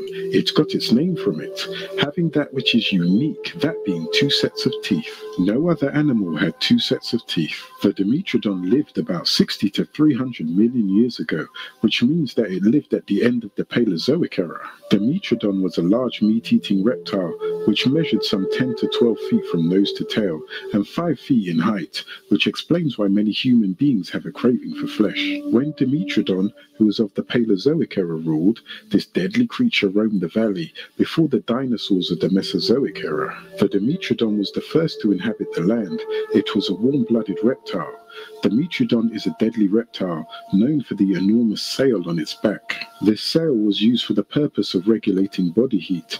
By turning the sail to face the sun, the Dimetrodon was able to warm up much more quickly, in about less than an hour, which allowed the Dimetrodon more time to hunt. A reptile can't stay active if it's too hot. However, without heat, reptiles become more sluggish still and helpless. But mammals can regulate the heat of their bodies because they are warm-blooded. Dimetrodon is not an ordinary reptile. The resemblance between humans and Dimetrodon was the teeth. Both humans and Dimetrodons have two sets of teeth, which were incised as canines and different sized teeth behind the canines. These are only found on mammals. 360 million years before Dimetrodon, some creatures crawled out of the ocean, which were early amphibians. Within 20 million years, they split into two groups. One became the aggressive species, which were the diapsid. The other was the passive synapsid. They began to compete for supremacy. From generation to generation, each line improved and perfected itself. When the diapsids and the synapsids moved further up the evolutionary chain, they began to split in different directions. The diapsids had two holes, two openings in the skulls, which evolved into all modern reptiles, such as turtles, crocodiles, alligators, lizards, etc. While the synapsids had a single hole in the back of their skulls, which evolved into all proto-mammals, such as Dimetrodon, armadillo, whales, dogs, cows, humans, and all other mammals that evolved in this line. The two holes allowed the skull not to squeeze the brain. Proto-mammals were changing from a reptilian to mammalian, and from a mammal-like reptile posture. They took possession of the land masses for 50 million years and dominated the planet. Dimetrodon's first descendants were hot-blooded. This was a detour in evolution. They took steps from reptilian to mammalian. The dinosaurs started to take control, and the proto-mammals began to disappear in the Triassic period 245 million years ago. Thus, larger animals began a long conquest and pushed proto-mammals to the brink of extinction. The lizard-like Orpheacidon and warm-blooded Dimetrodon reduced in size. Proto-mammals had to adapt to nightlife, becoming nocturnal hunters. As proto-mammals began to mutate and evolute out of its present state, the size of their brains grew. During this time, extraterrestrials had leaped in and started to breed also. Although life evolved from the seas, all of it did not originate here. Some life forms crashed into the seas of Tiamat from the Maldek incident, particularly from the Ninga star fleet, they being from another star constellation, and they lived under the seas of Tiamat. These other life forms were beings known as the Troglodytes or Maldekians, which crashed down on Tiamat.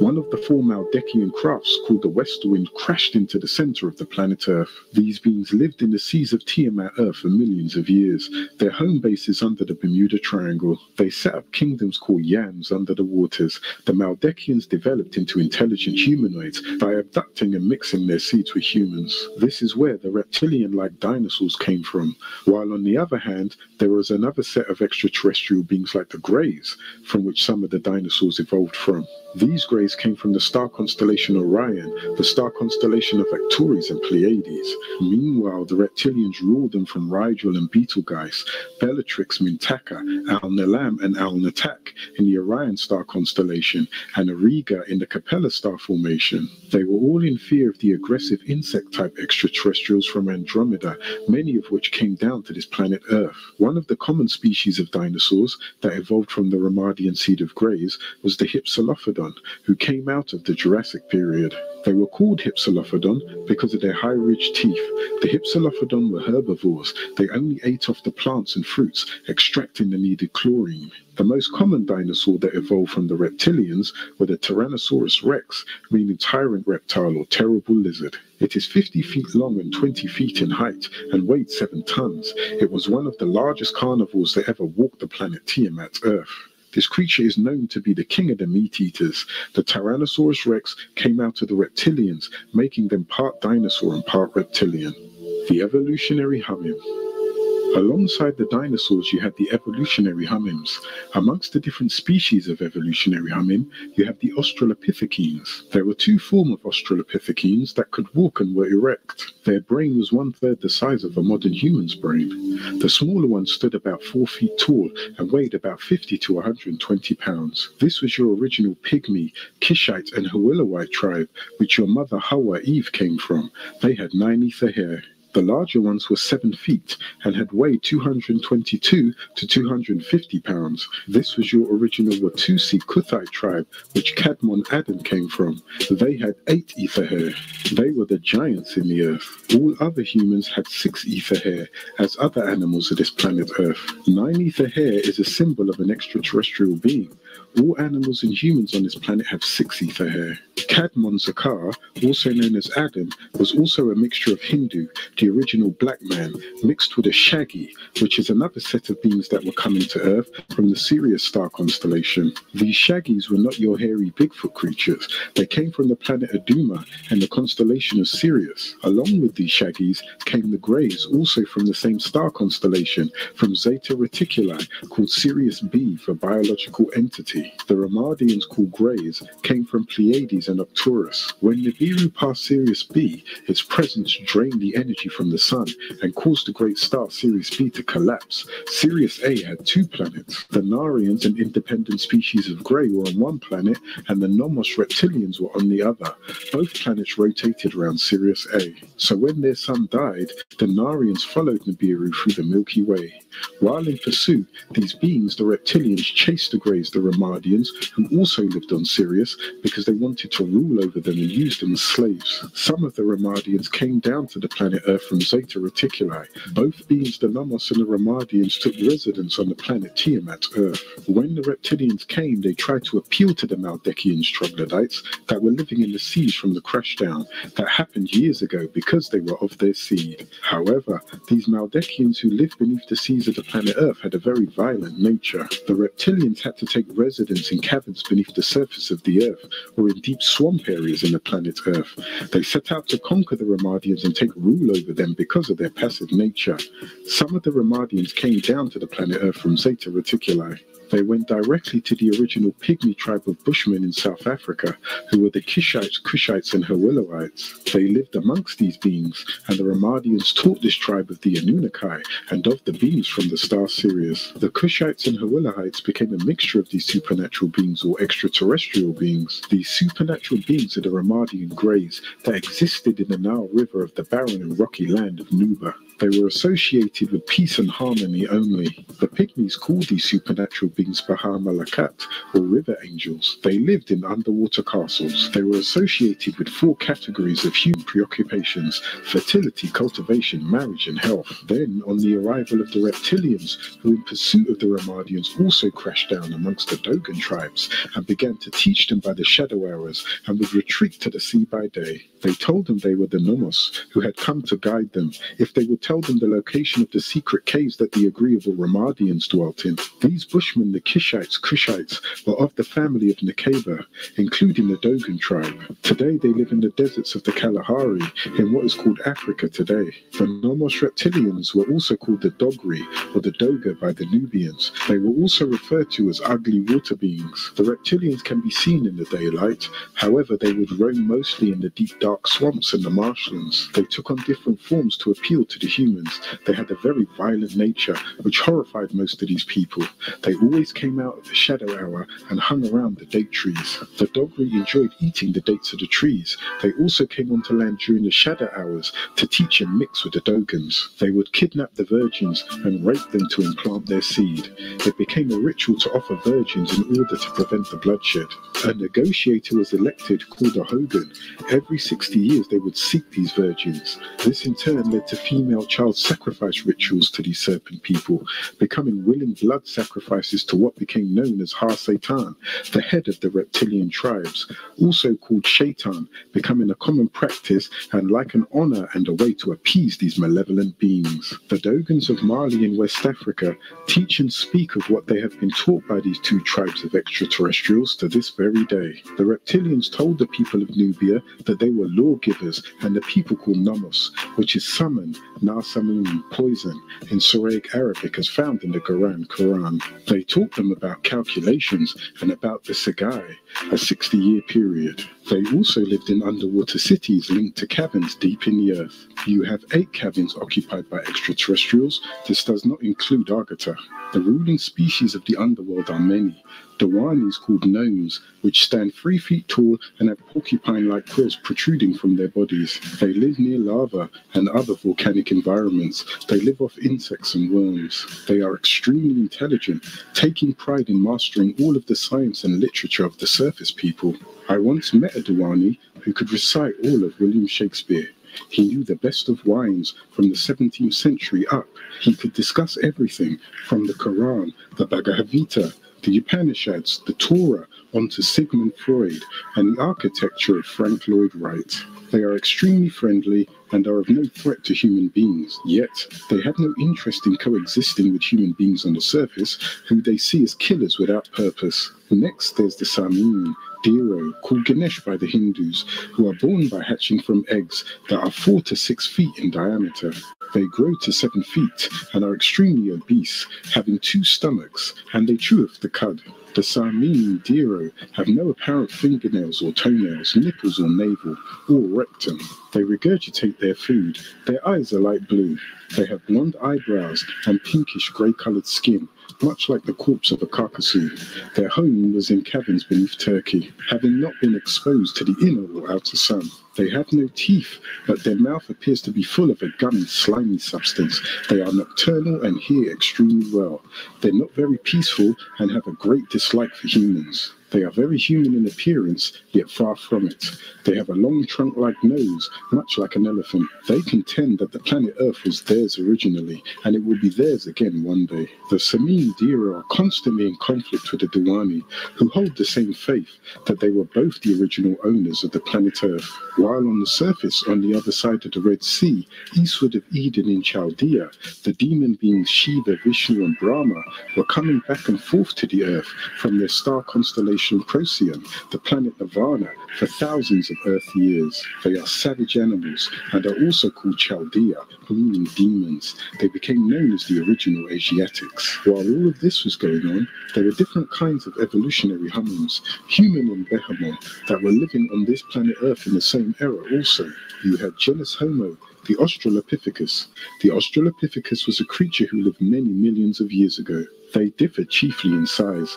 There were 2 types of Australopithecus. The first form was the ones who stood 4 feet and could walk erect. The second form was the Java man, who was called Pithecanthropus, meaning monkey man or ape man. The other species was Paranthropus. Then you had other types like the Neanderthal, who lived for 100,000 years and then disappeared.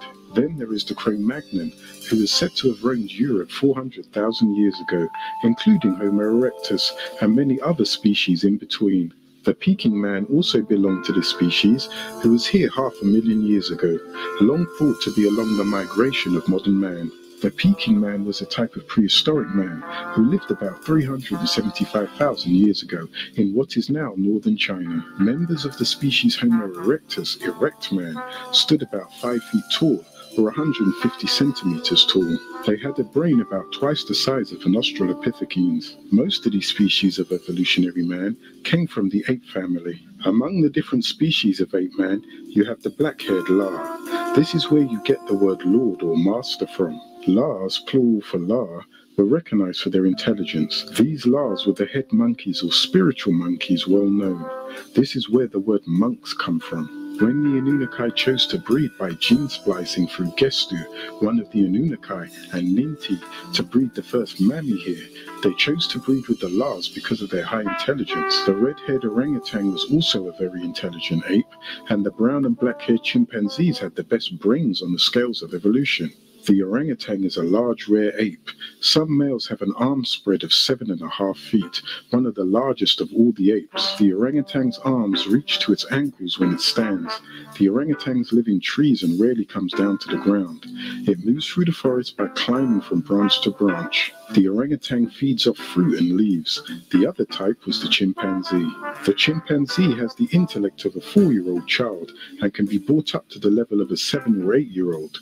The chimpanzee is one of the most intelligent animals and resembles human beings more than any other animal. They usually walk on all fours and can stand erect when excited or trying to see over tall grass. The orangutans were used by certain beings to breed with. They used the species known as the baboon, the dog-like monkey, and the orangutans together. The baboon is a large monkey. It has a large head, long sharp teeth, and a muzzle much like that of a dog.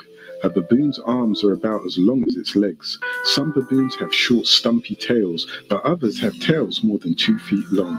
The baboons are part hyena, jackal, and monkey. The breeding with them resulted in your behemoth-type carnivores called mankind, one of the many species of Caucasus. You have the red-haired, light green-eyed, yellow-haired, blue-eyed, brown-haired, grey-eyed, and many others. While on the other hand, certain beings use the chimpanzee and the gibbon, which are an offshoot of the last for breeding. There are several species of gibbons. They all have long arms and no tail. Gibbons travel through the tops of trees in small groups. A group usually consists of a male, a female, and 1 or 2 young. The chimpanzees and gibbons evolved into humans, and they became your Nubans, the original pygmy tribe. Their woolly hair comes from the supreme beings with 24 strands of genes coated in melanin.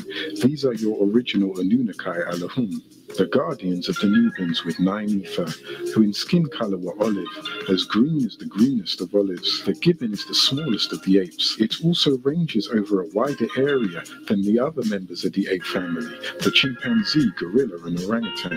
The dog race were called the behemoth. They are the beast. They were part orangutan and part baboon, called the beast of the field. They were the fierce ones. Only some of these apes were used for breeding, and on the other hand, some of these beings weren't touched at all. They just kept on evolving. They all have 6 ether, as well as all other animals on the planet Earth. While all of this was going on, the larger meat-eating dinosaurs were eating and destroying everything. The early humans were dying out, and proto-mammals were at the brink of extinction. So the elders thought it was a great idea to destroy the planet and replenish it again. Then a great extinction hit 17,250,000 years ago. The second big meteorite shower hit the planet Earth 2,250,000 years ago. Most of the prehistoric men and dinosaurs were destroyed. The surviving tribes were the Pygmies, the Watusis, and the Hindus.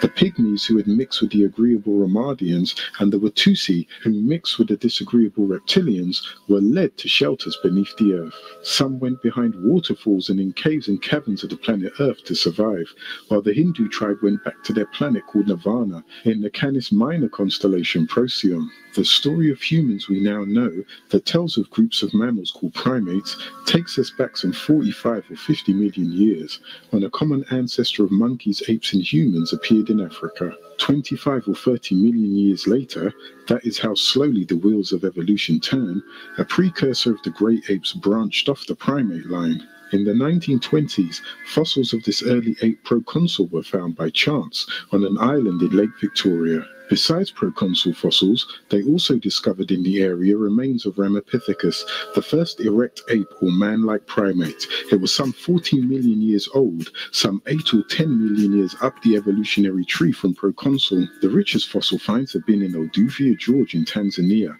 near Lake Rudolph, renamed Lake Turkana in Kenya, and in the Afar province of Ethiopia. A Neanderthal skull was found near the Nile in Egypt, which dated back 80,000 years old. Because a person's DNA keeps getting mixed by the genes of the generational fathers, comparison of the DNA in the nucleus of the cell, which comes half from the mother and half from the father, do not work well after several generations. It was discovered that in addition to the DNA in the cell's nucleus, some DNA exists in the mother cell, but outside the nucleus in bodies called mitochondria. This DNA does not get mixed with the father's DNA. Instead, it is passed on unaltered from mother to daughter to granddaughter, and so on through the generations. Thus, it is perfect to trace ancestral relations. This discovery by Douglas Wallace of Emory University in the 1980s led him to compare this mitochondria of about 800 women. The surprising conclusion, which he announced at a scientific conference in July 1986, was that the mitochondria of all of them appeared to be so similar that these women must have all descended from a single female ancestor. The research was picked up by Wesley Brown of the University of Michigan, who suggested that by determining the rate of natural mutation of mitochondria, the length of time that had passed since this common ancestor was alive could be calculated. Comparing the mitochondria of 21 women from diverse geographical and racial backgrounds, he came to the conclusion that they owed their origin to a single mitochondrial Eve, who lived in Africa about 300,000 and 180,000 years ago. This led to the search for Eve. Rebecca Cann of the University of California at Berkeley had obtained the placentas of 147 women of different races and geographical backgrounds who gave birth at San Francisco hospitals. She extracted and compared their mitochondria. The conclusion was that they all had a common female ancestor who had lived between 300,000 and 150,000 years. The upper limit of 300,000 years, paleoanthropologists noted, coincided with the fossil evidence for the time Homo sapiens made his appearance. The mitochondrial DNA is only given from mother to daughter. The male species do not have any mitochondrial DNA. This is just further proof that the first person to walk on the planet Earth was a female.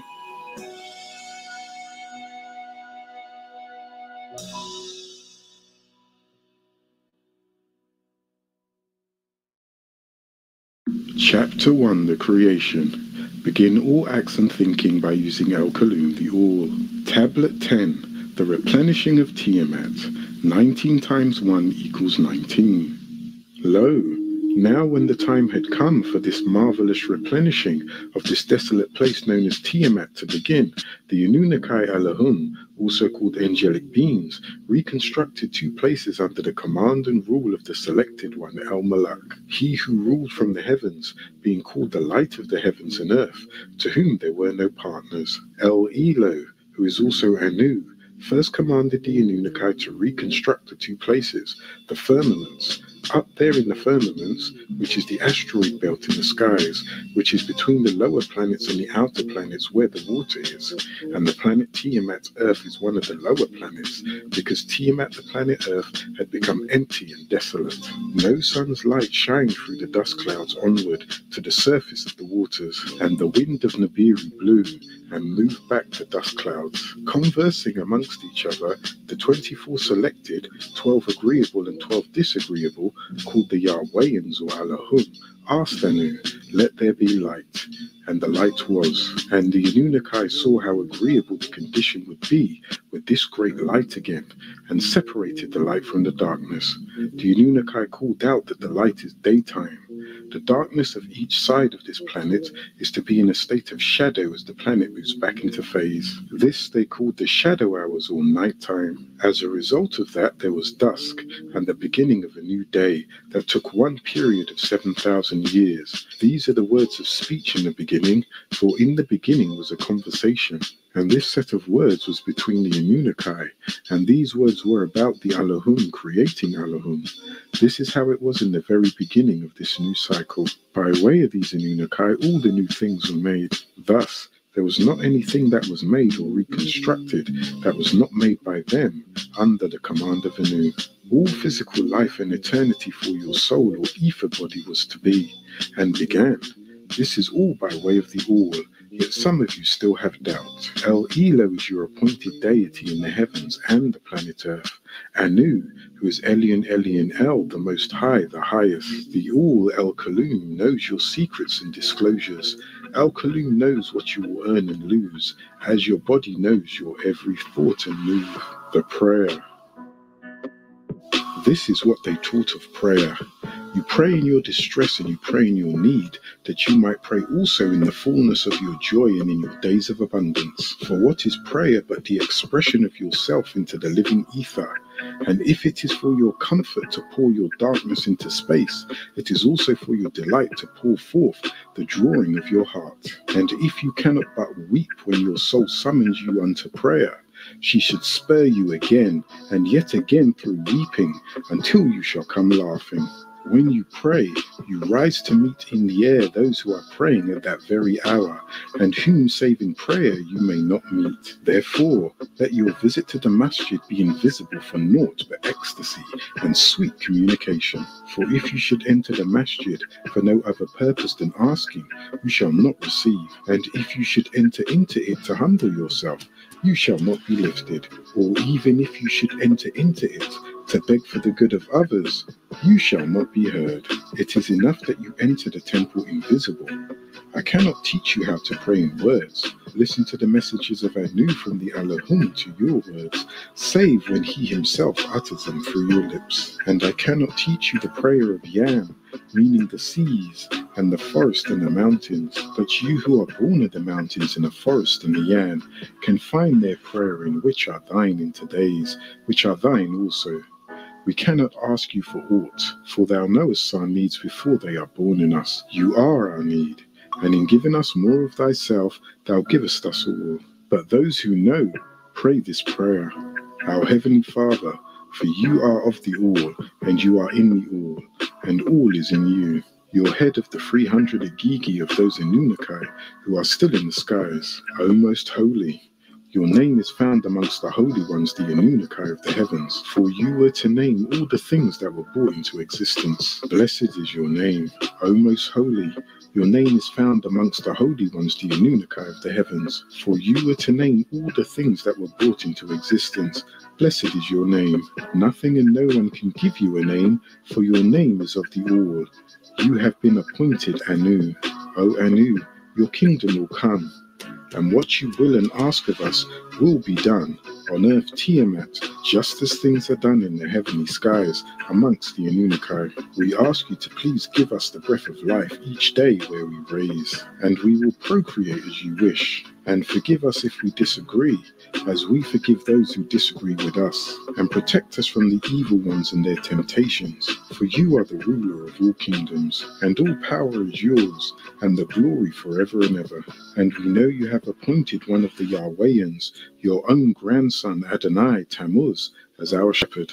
And we have all we need, as you and the Anunnaki declare. Verily we have given you all the abundance, so pray unto your sustainer and offer. Verily your enemy shall be the one cut off. His seed will be cut off after 6,000 years from the most holy day. He let us rest in the outer fields of green grass, and leads us to quiet pools of fresh water. I am a primary care physician, and He gives us new strength. He guides us in the right path as he has promised. Even if we go through the deepest fears of death, we will not be afraid, because we know that you are with us.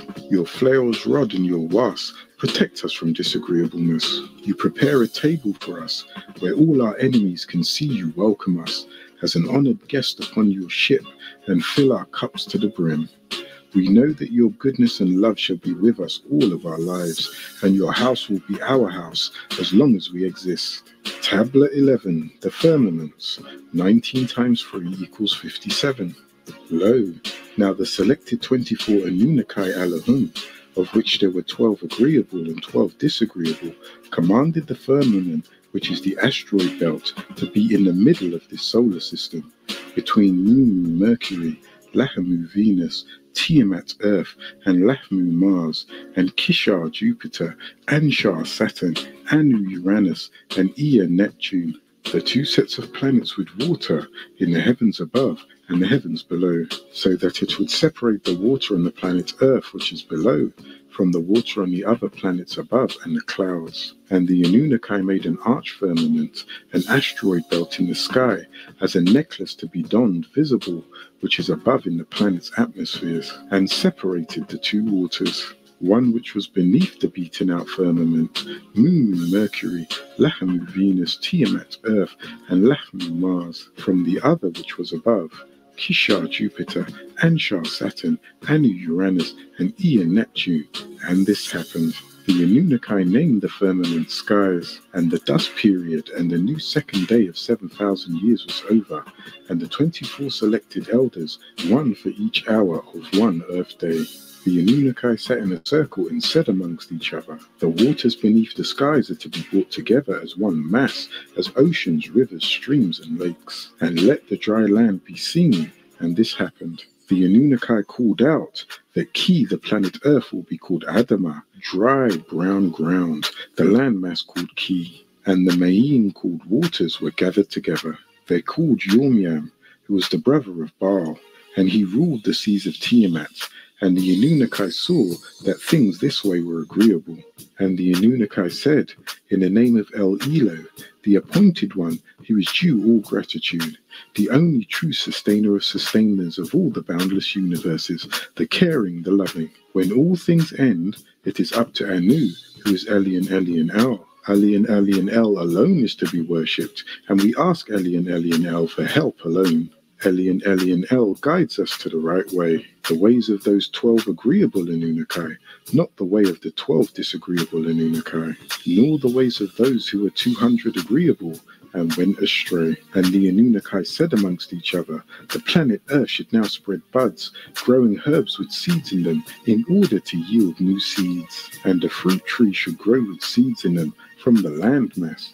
And this happened. And so the planet Earth did bring forth grass and herbs with seeds in them, and great trees within itself. And the Anunnaki saw that things this way were agreeable. The dust period and the new third day of 7,000 years was over. The 24 selected counselors of the original Elohim, who were called the Anunnaki, said amongst each other, "Let the light exist in the skies in order to separate the daylight hours from the shadow hours." The daylight was called agreeable, 12 selected Sarafat, and the shadow hours were called disagreeable, 12 selected Garabat. You have your 24, 12 disagreeable and 12 agreeable. Let them be as signs of the seasons of days and years as time for this planet. 24 hours in a day, 24,000 years in an equinox, as illuminating lights in the skies to shine upon the planet Earth.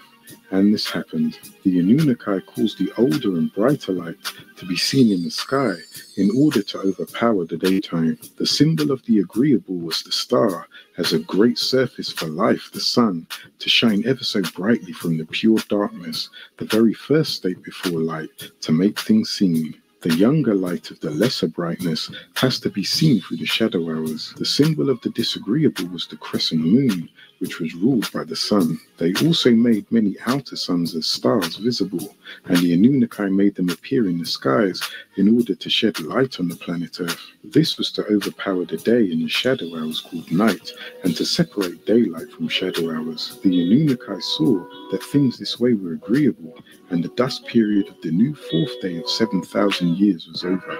And they said, "And for everything there is a time. Everything that will happen in this new world will happen on time." And they set the 12 signs in the skies, called the cosmic clock, 12 periods broken into 4 seasons, bringing in the signs of the end of one age and the beginning of another. Thus, everything that will happen in this new world will happen when Elian El wishes it to happen. Elian El sets the time for birth and the time for death, the time for planting and the time for pulling up, the time for what's dead and the time for what's healed, the time for building and the time to tear down what was built, a time for joy and a time for sorrow, a time for mourning and a time for dancing and music, a time to make love and a time not to make love, a time to kiss and a time not to kiss, a time for finding things and a time for losing, a time to save and a time to throw away, a time to... If you could have your own Walmart store making thousands of dollars a day and you didn't even have to manage it, would you do it? $1,000, $5,000, even $10,000 per day or more in passive income. Fully built and managed, hands-free Walmart business. No previous e-commerce experience or complicated technical skills needed. No wasting time and money by figuring it out as you go. No more wondering how to make extra passive income. Just a real, profitable, fully managed... To speak and a time to remain silent. These are the laws on time. This is what they taught the Magi on time.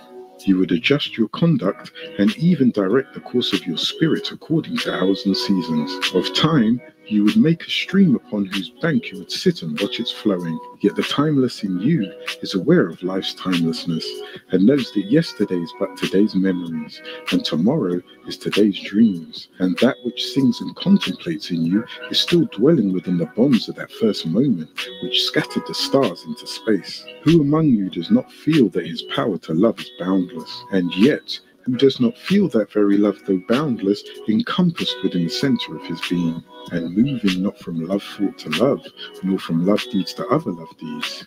And is not time, even as love is, undivided and spaceless? But in your thoughts you must measure time into seasons. Let each season encircle all other seasons, and let today embrace the past with remembrance, and the future with longing. The Anunnaki said amongst each other, let the waters breed abundantly, all kinds of swimming creatures that are to live, and birds that are to fly above the planet Earth in the open skies. The Anunnaki recreated the Tannin, the dragon sea serpents as sea dinosaurs, and all living spirits, amoebas, algae, and fungi that swim, which the waters bred from itself, and all the winged birds, pterodactyls, from themselves. And the Anunnaki saw that things this way were agreeable. The Anunnaki put their blessings on them all by saying, procreate and multiply, and fill the waters in the seas, and the birds are to multiply on the planet Earth. The dusk period and the new fifth day of another 7,000 years was over. The Anunnaki said amongst each other, let the planet Earth bring forth living spirits from itself, non-speaking mammals and reptiles also living on the planet Earth. And this happened. The Anunnaki made to evolve all the living animals that appeared on the planet Earth to breed from themselves, and the non-speaking animals bred from themselves, and all the creeping things on the planet Earth bred from themselves.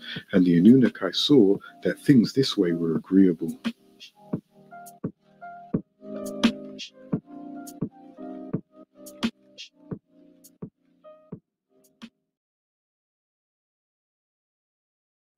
Chapter 1, the creation. Begin all acts and thinking by using